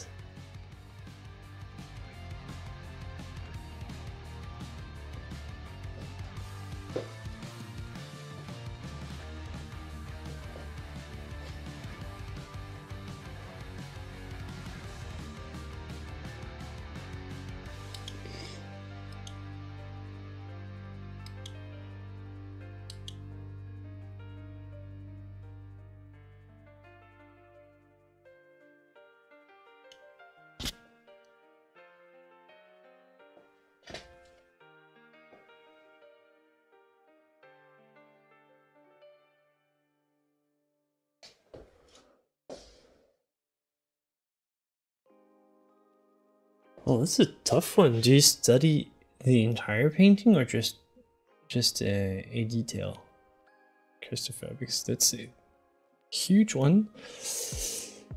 That's a lot of naked ladies to paint.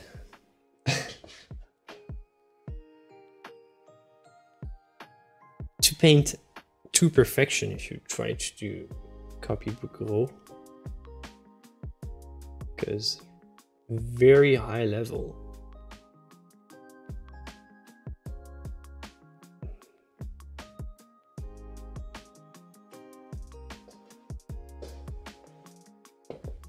Wow, the entire painting.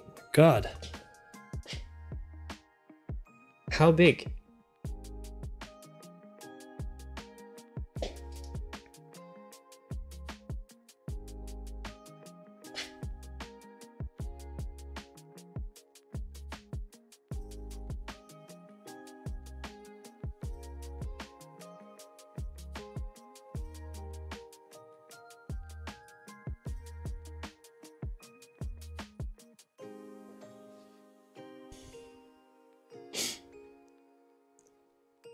I'm gonna have so much fun in the end to put the green spots here and there. It's so subtle.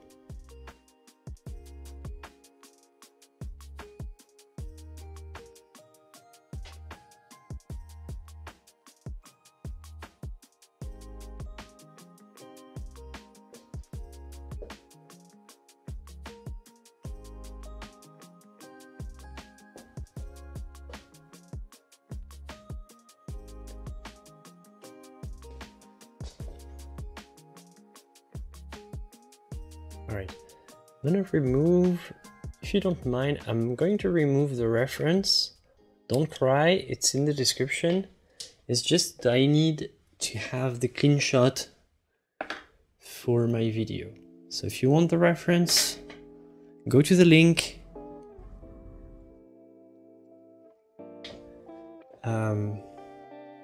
Because I'm gonna add it in post for my video. So there's the tail here, and then it's sitting on a sort of a, I think they've added this, by the way, like the museum, they've added the pedestal.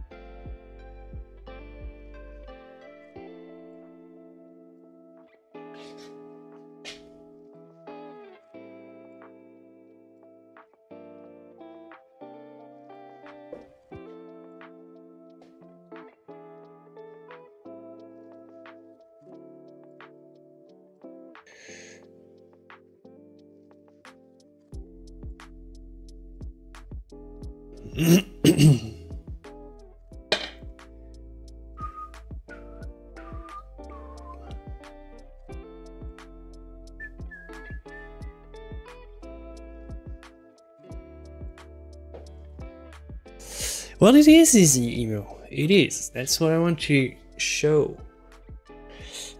Oh.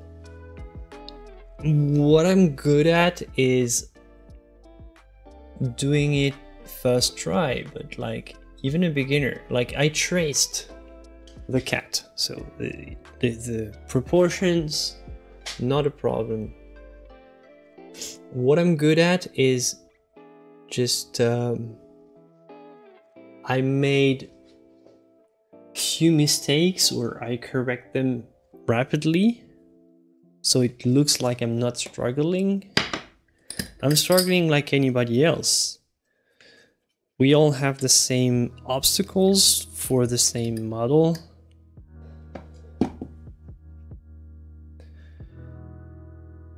But really, if you look at the cutters that I'm using, it's not that complicated. And really nothing special in my brush strokes.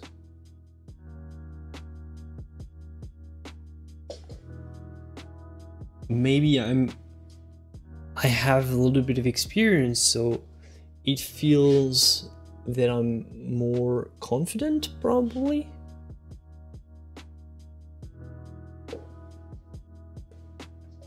But anybody could, with a little bit of a practice, this can be done. I mean, try it for yourself.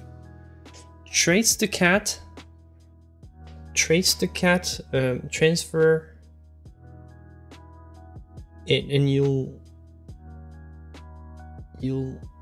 have a very easy time doing the rest. The values are not very complicated.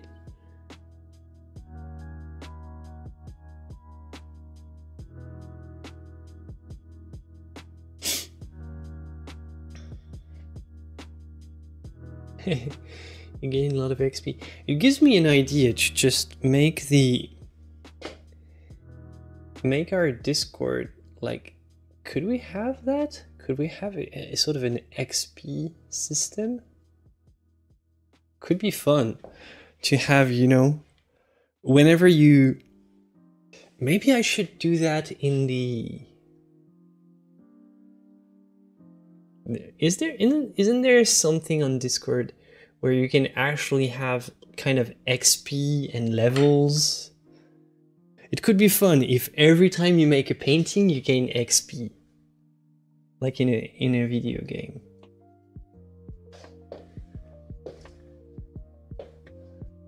could be sweet.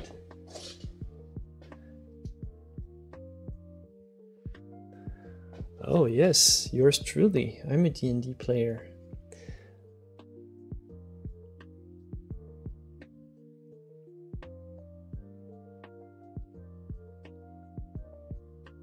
It's not silly. D&D is awesome. You're actually talking to a dungeon master here.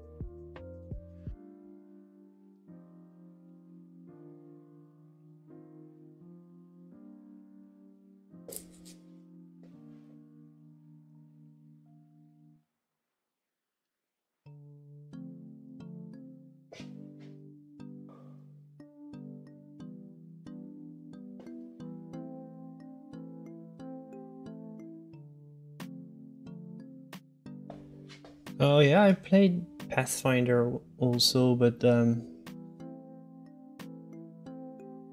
don't know, prefer D&D. Even though it's not perfect. It's just what you make of it, really. You can play any game, they'll work. Like, what matters most is the story, and I only make my own stories. I never take pre-made campaigns. That's the fun.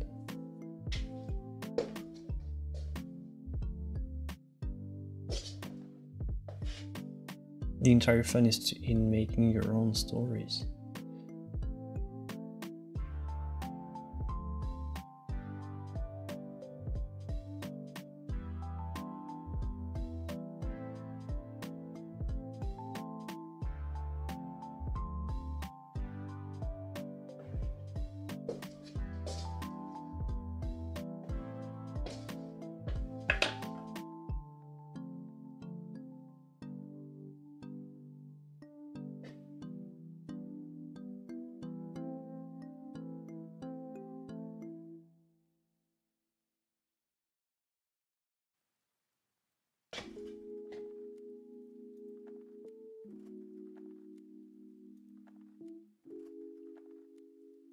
Do I prefer small, medium?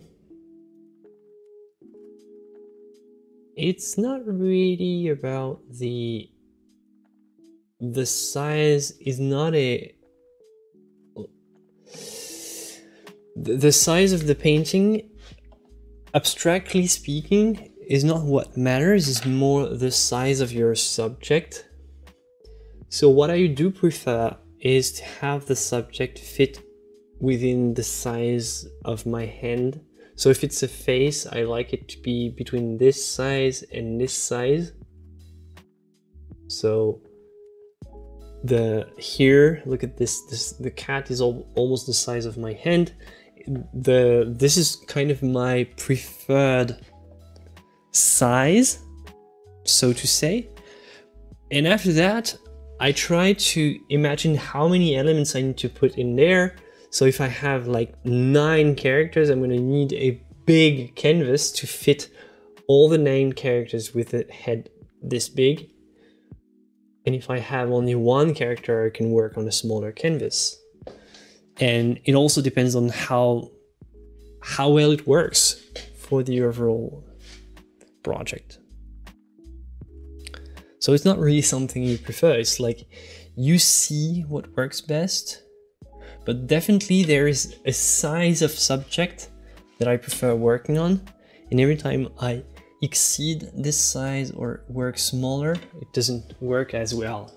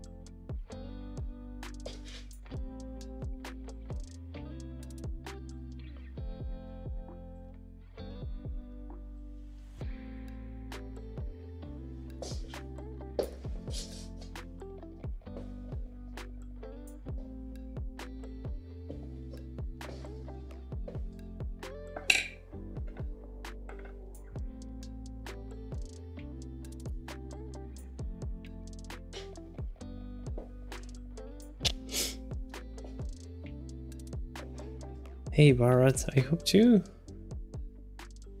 You surely will.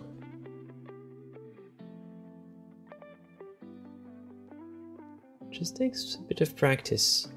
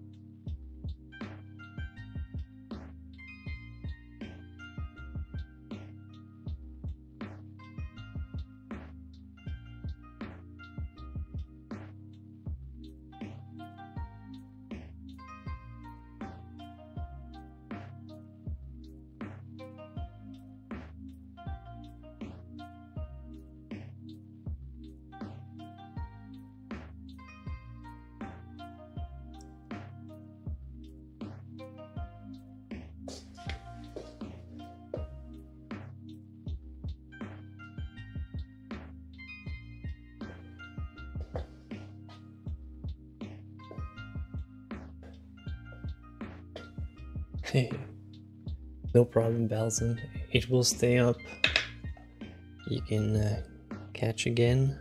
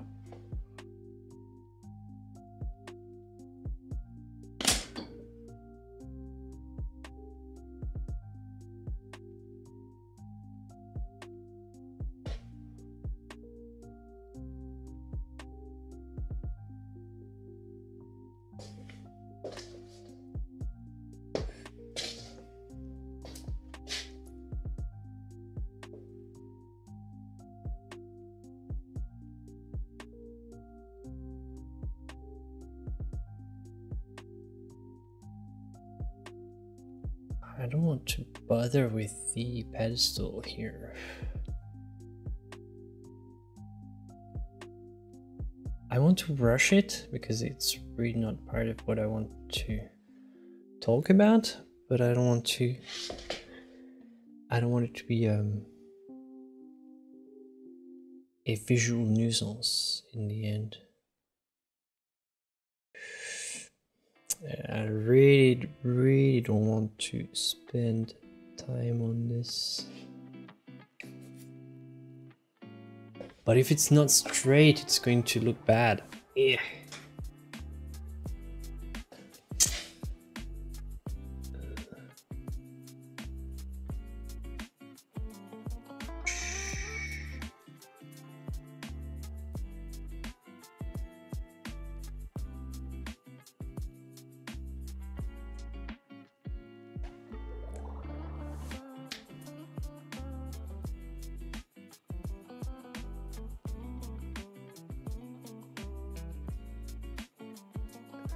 Well, hold your breath on Notre Dame, because apparently there's a sort of a project to bring down some of the wind, I don't know how you call that, like windows, cutted windows worked, but there's a project to make some of them contemporary. So ask contemporary artists to make them to replace the old ones. And I think these ones are not even damaged though. Stained glass, yeah, that's what I... So some, apparently they want to take some stained glass, bring down the old ones that were not really damaged, by the way, and replace them as kind of a statement of the restoration that's been done.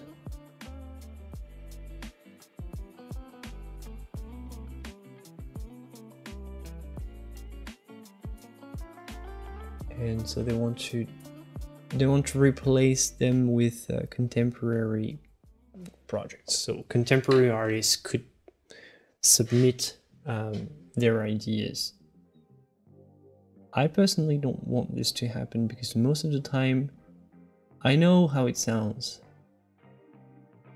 but most of the time they kind of ruin it and make a monstrosity. But if some artists might actually, like, this been a comeback of traditional, so some contemporary artists could actually make good traditional looking stained glass that could work in harmony with the rest, but I doubt it. I don't know. It's just, I know contemporary artists too well to know that a lot of them might not actually want to respect the rest of the building and might want to just stand out when it's really not the point. You're not there to stand out, but I know that a lot of these artists who might want to contribute and submit their propositions, they might want to just steal the thunder from the rest of the cathedral.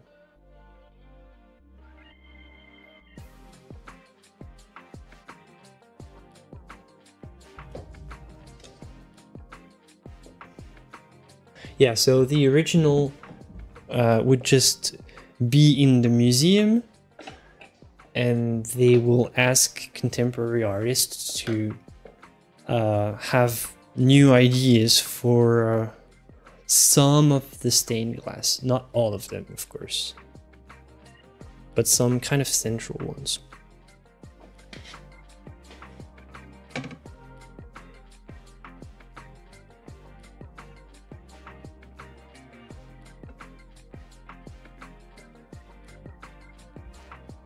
What did they do with Westminster?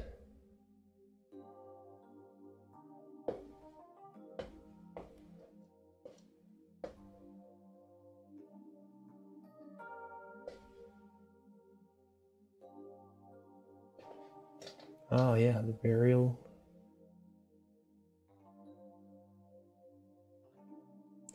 I thought they changed the stained glass in Westminster as well.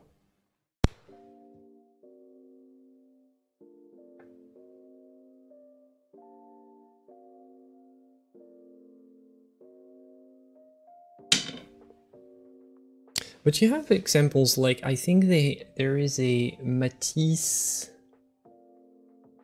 church with stained glass done by Matisse. Like, you have tons of examples of modern stained glass.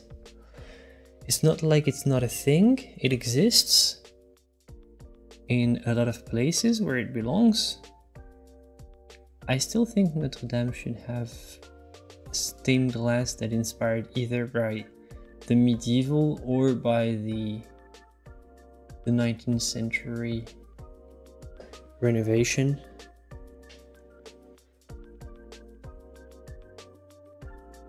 I don't know.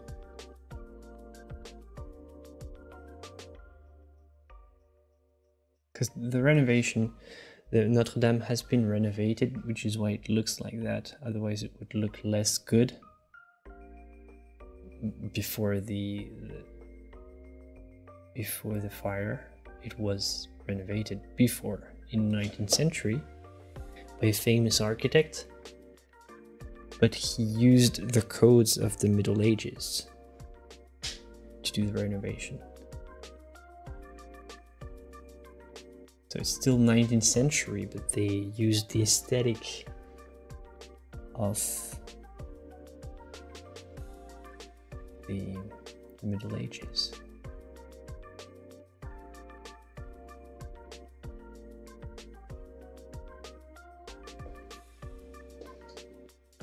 Yeah, pretty much, Cody.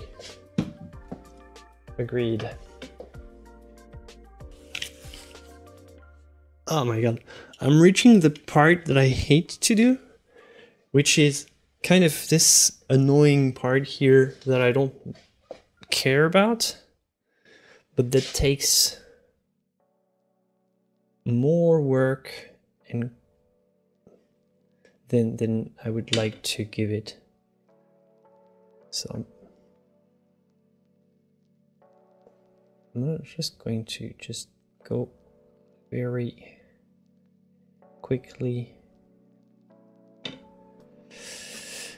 because I just don't want to spend time here.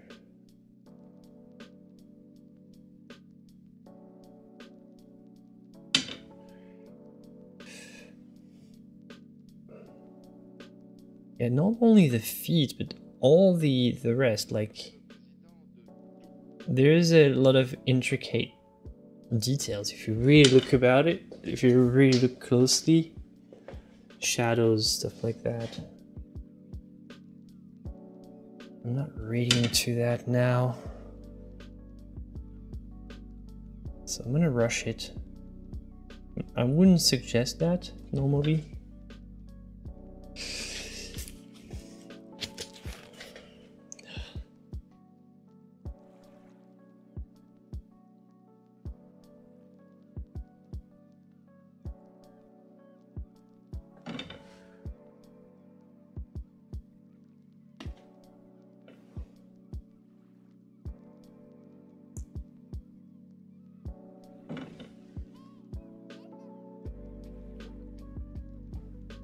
Oh yeah, we already had some submissions in the self-portrait challenge.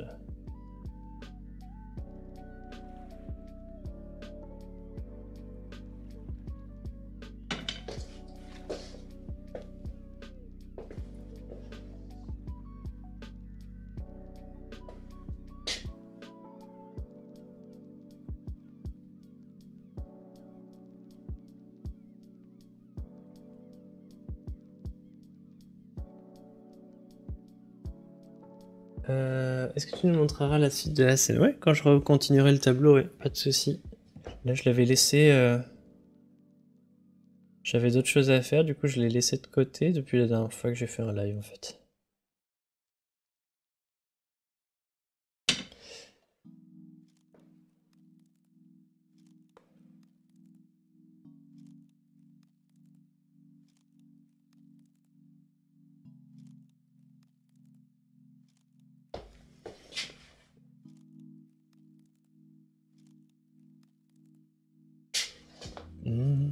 Really.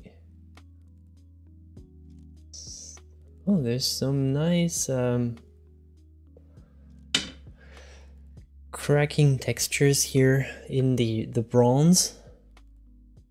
Very interesting design for these cracks.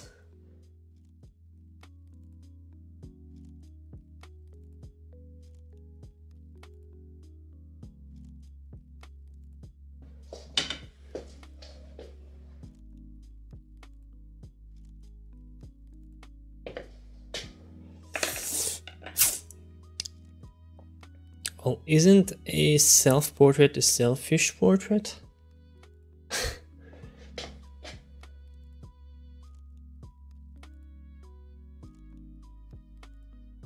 In a way, selfish. You could paint anybody, but you're painting yourself.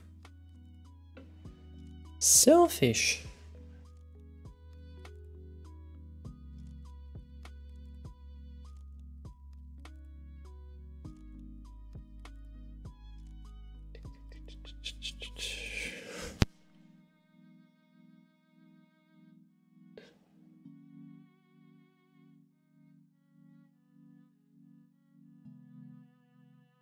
Shellfish.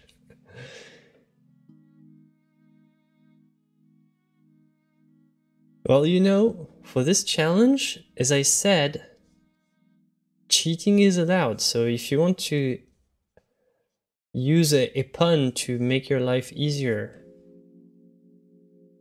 you can do a shellfish portrait if you want.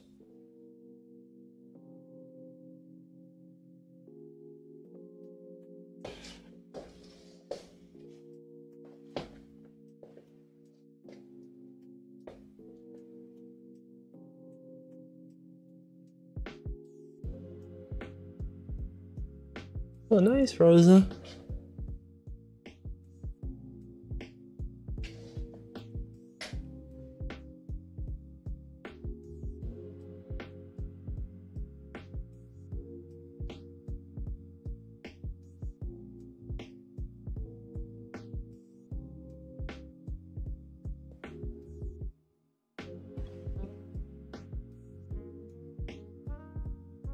Yeah, 1 canvas per day. It's insane.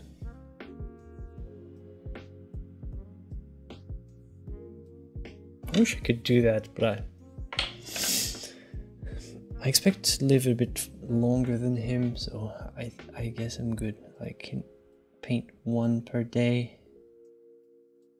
I paint much slower, but in the end I might get the same number if I live long enough.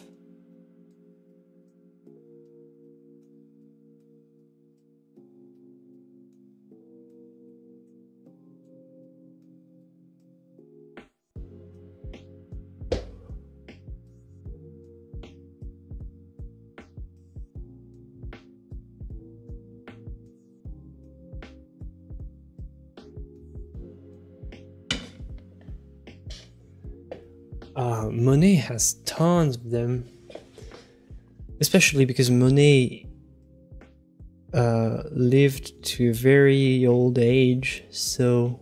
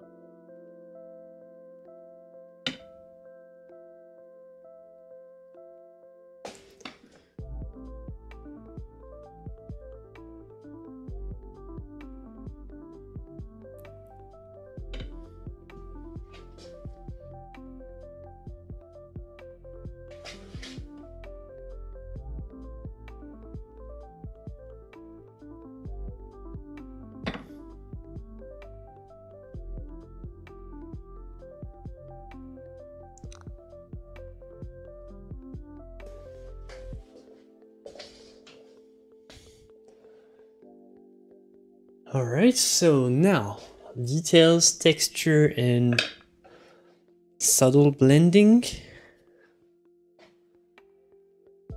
Hi, Into the Darkness.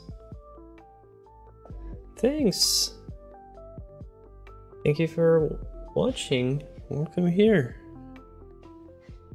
Welcome to the live streams.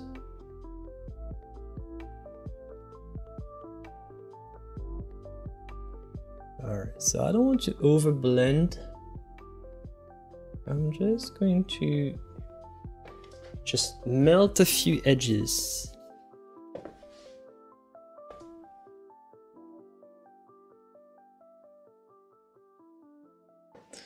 And to preserve the vitality of the strokes. Now, super interesting is we have some hieroglyphs. So it could be a nice opportunity to do some graffito. So I don't know what's written on these, but I'm gonna just suggest. Oh man.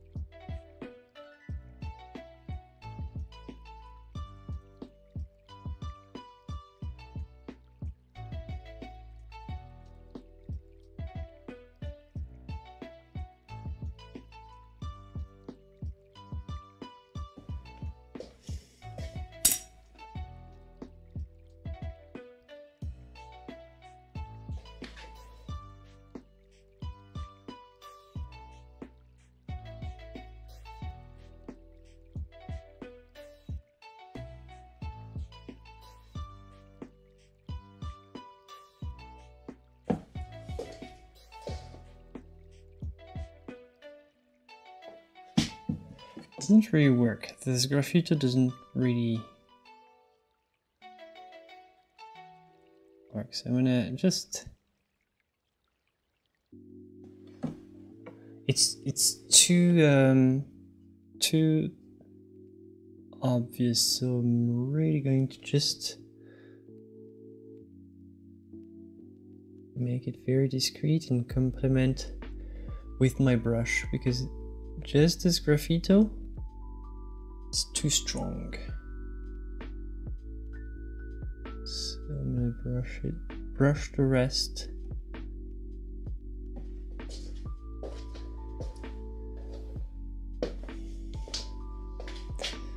I've exaggerated the reflections a bit because it's the most beautiful.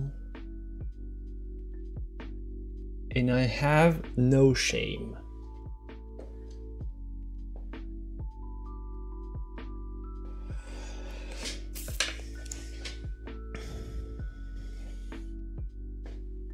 Tail is here.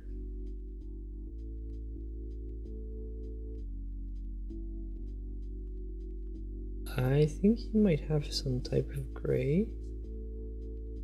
Kind of, I would say kind of weak gray.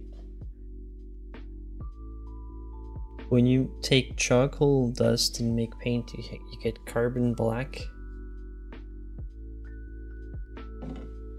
Which is not the best black. Which is still a black.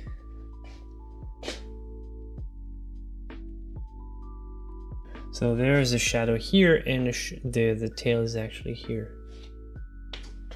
This here is the shadow. I'm gonna blend it away. Yeah, type exclamation point reference. It's all in the comments. I can't be your supervisor all the time and show everything. You have to use the commands. You've been a mod for long enough.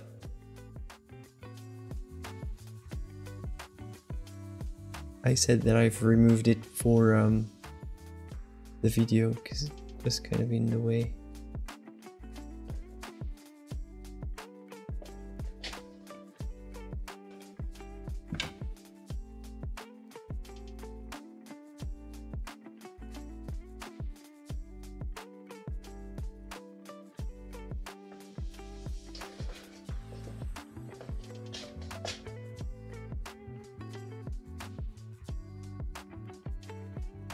What? So are you implying that being a mod on this channel is not work? What?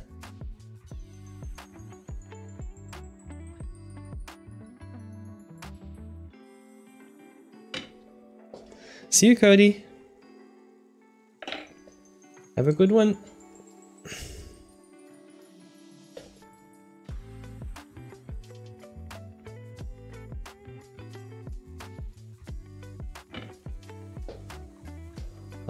Now the little greenish.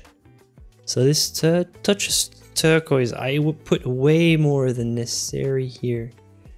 Touch of turquoise and orange here and there. Little specks. And we'll bring some very interesting chromatic texture.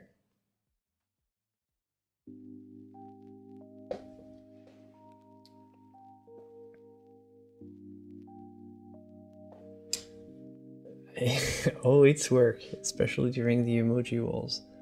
Tell me about it.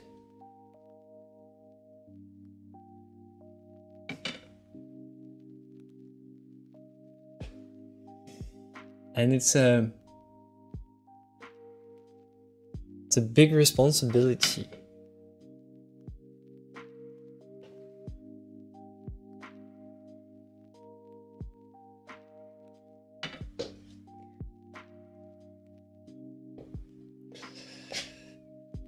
So see, I just take a tiny touch of turquoise, put it in the yellow ochre here, and I get a very dull but punchy gray cyan, green cyan, sorry.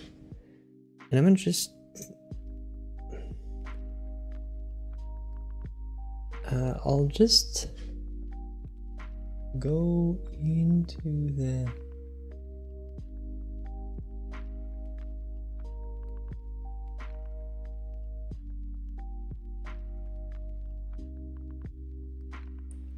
just superimpose almost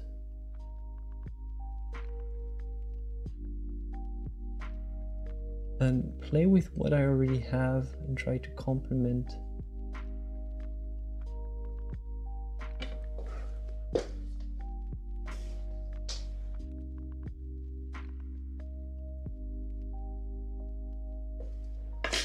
I really love the design of this cat. It's so simple, but it works so well. It's almost pure. I really love it. Is this a...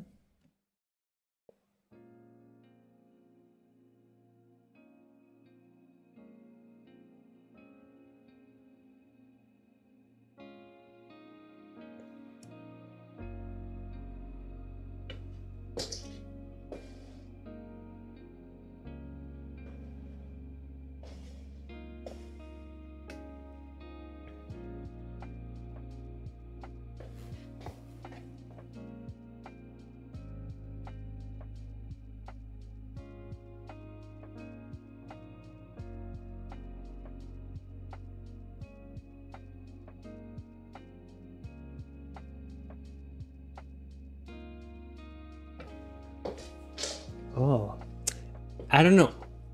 Like, let me zoom in.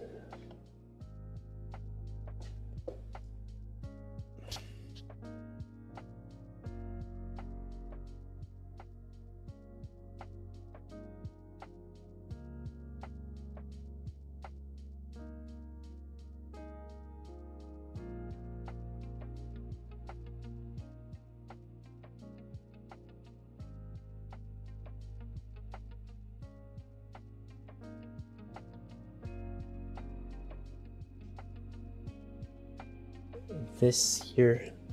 Just a little touch here. Come on, I can't get closer.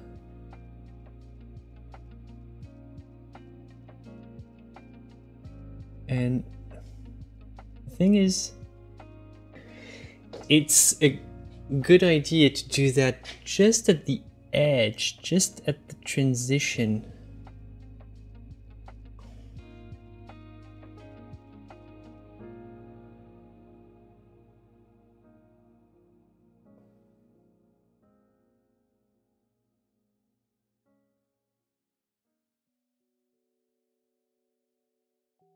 Oh, thank you. Thank you, Mike.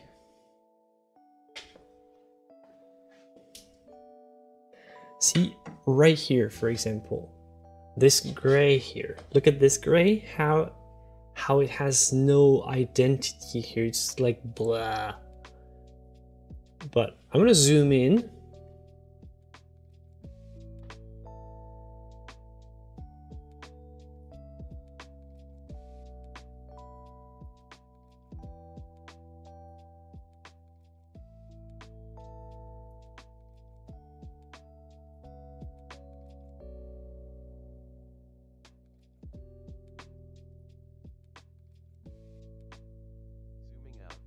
Nice. Actually, I want to zoom in like that.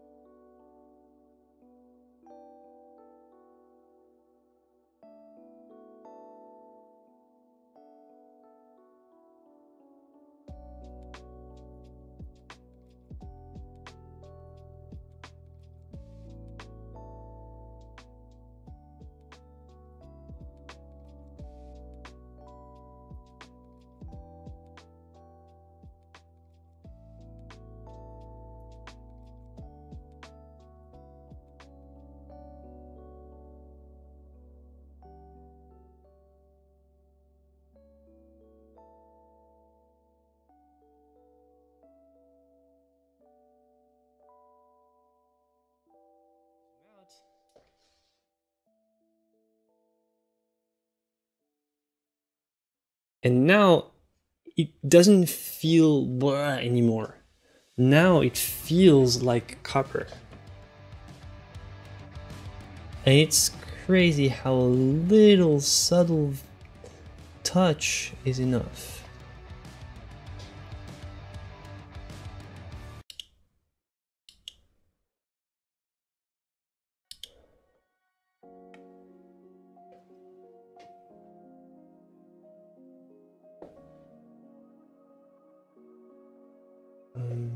Why at the transitions? Well, I don't know. The transitions between the different scenes?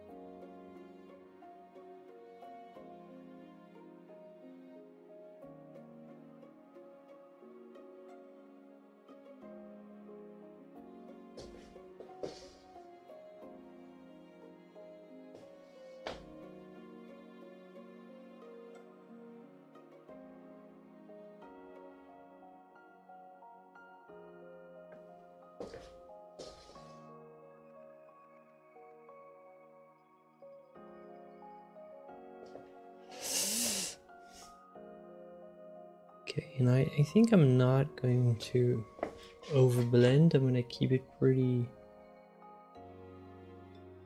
rough like that.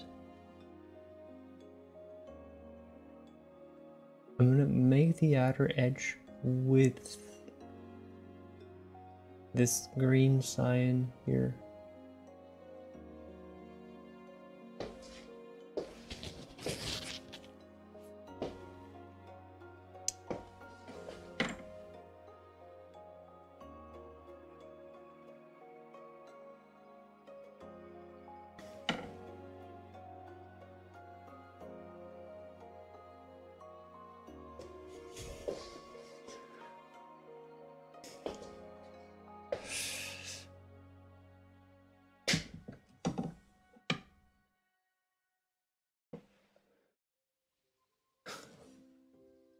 Ah oui, ça arrive par moment. Le chat YouTube est connu pour bugger régulièrement.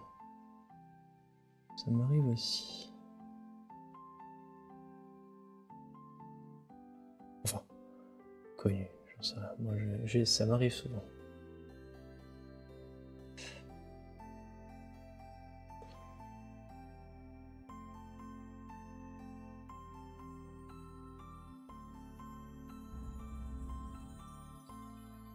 This part here is funny as well. It's corroded.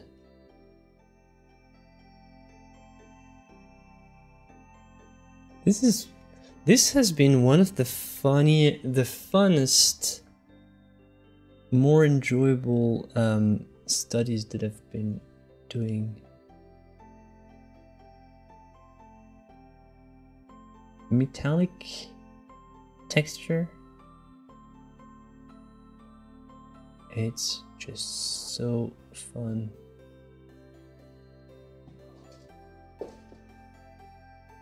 It's a tail, but it's corroded because it's copper, and it's been corroded because it's been done.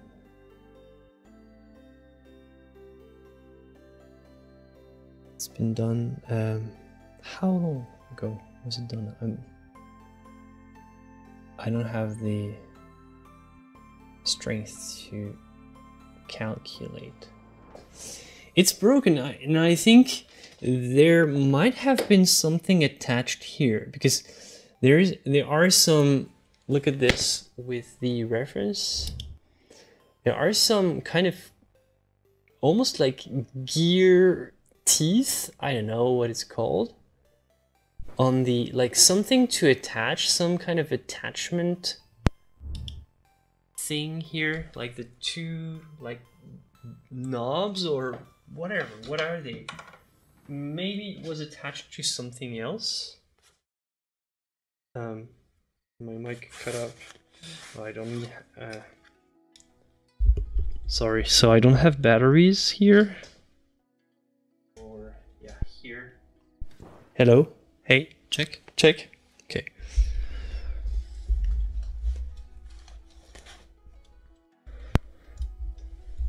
Okay. No more battery in my mic. Well, in my portable mic. So I have this one. I'm gonna have to put this almost in my face here. Hope you can hear me properly. Let me know, because I'm gonna be a bit more in the distance probably.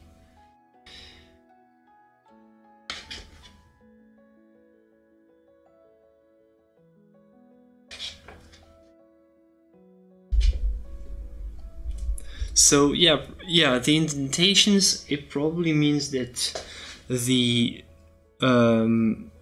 this sculpture was connected to something or was attached. That it was probably attached to something. That's my guess.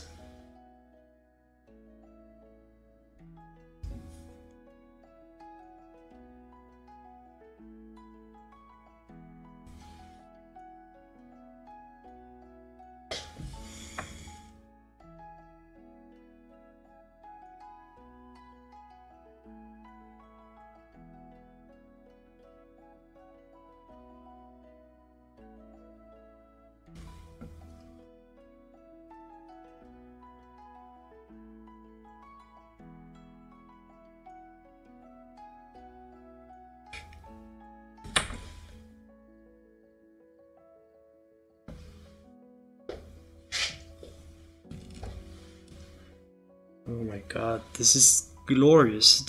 Painting this texture is just so satisfying.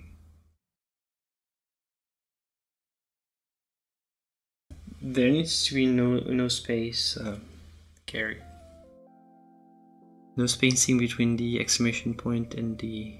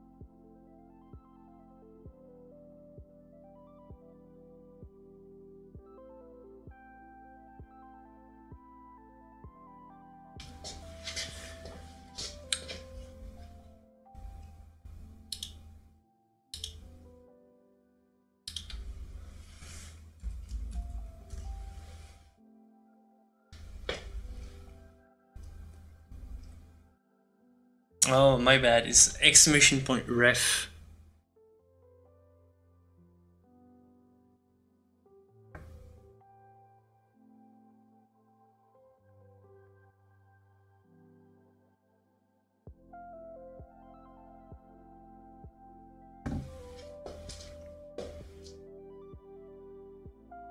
But it should all be in the description though, so.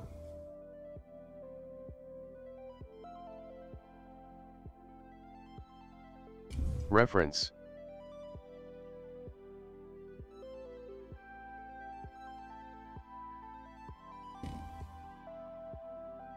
Back to normal.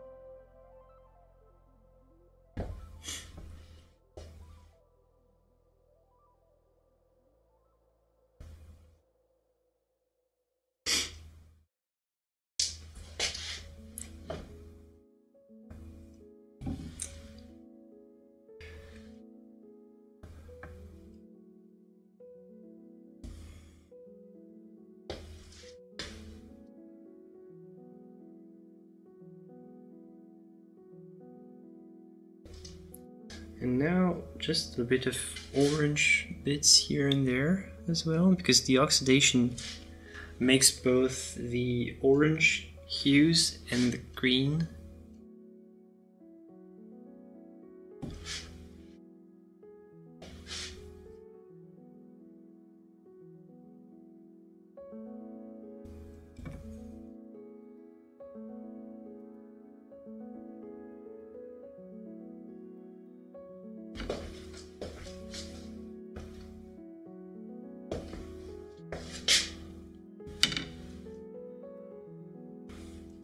Copper. I'm in love with copper. That's my new love. I'm just realizing that it's the first time I've painted copper.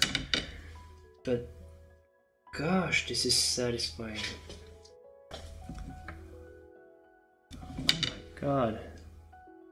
It's much more fun than gold.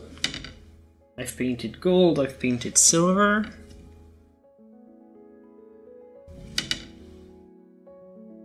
But hell, this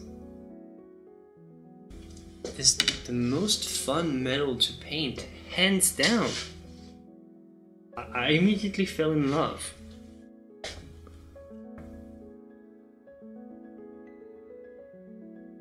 This palette works so well for that. Just a bit of Venetian red, a Screenshot taken in the Discord. a touch of phthalo red.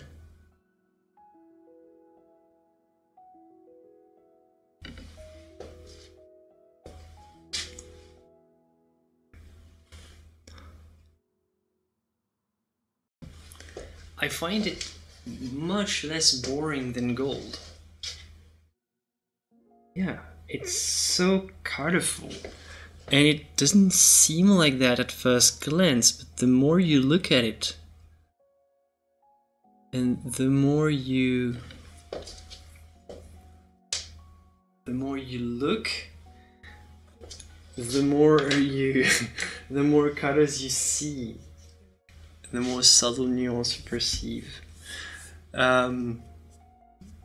The color lottery, the screenshot lottery, yeah.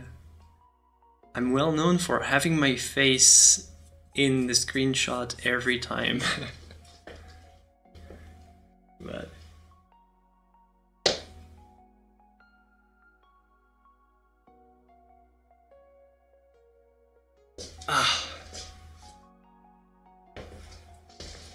let's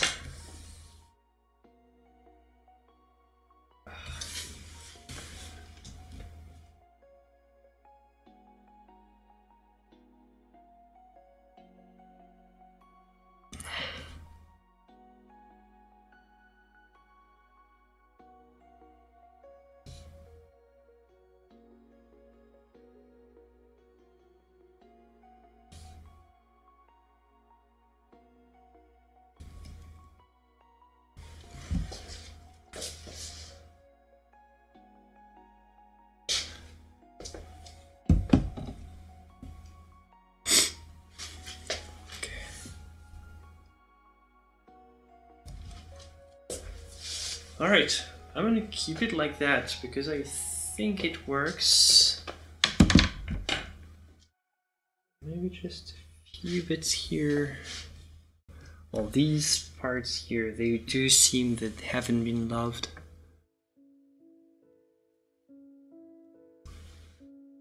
So here, just finishing here and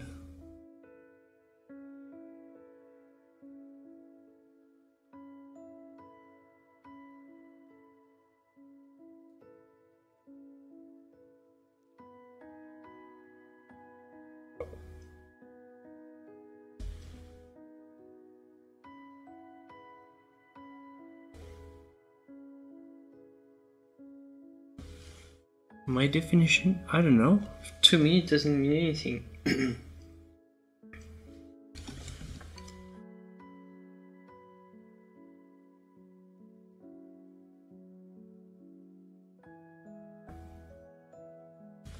Seems kind of insulting, I don't know.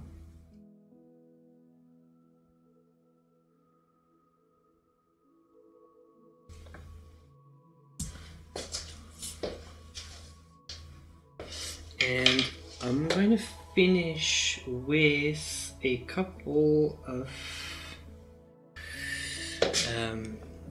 highlights here to just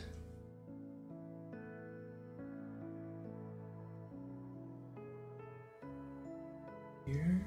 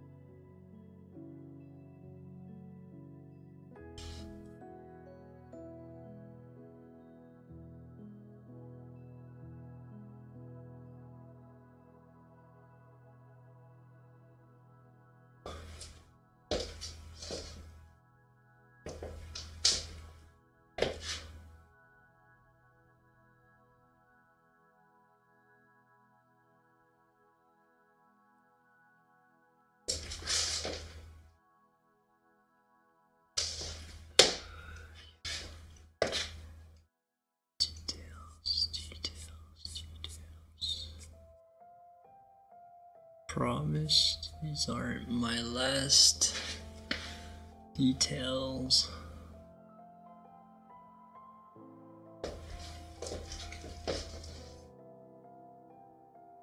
Ah, boy.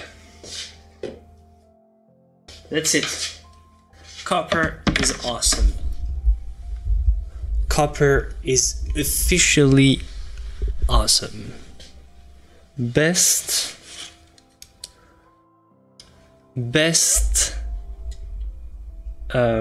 metal to paint. Oh my god. I love it. I love it.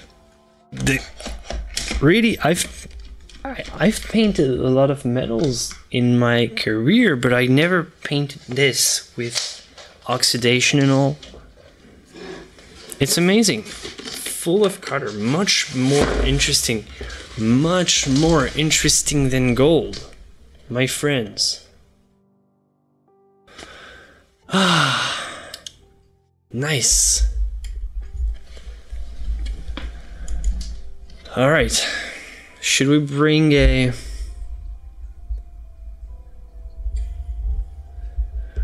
the next thing I want to do is Mercury. Or we want to paint this Mercury.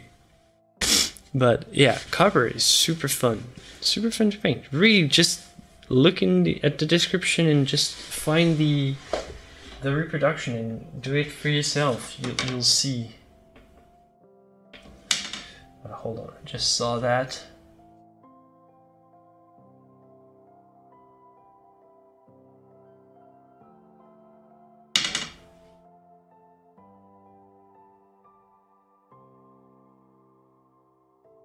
All right. Sorry, less details, you know.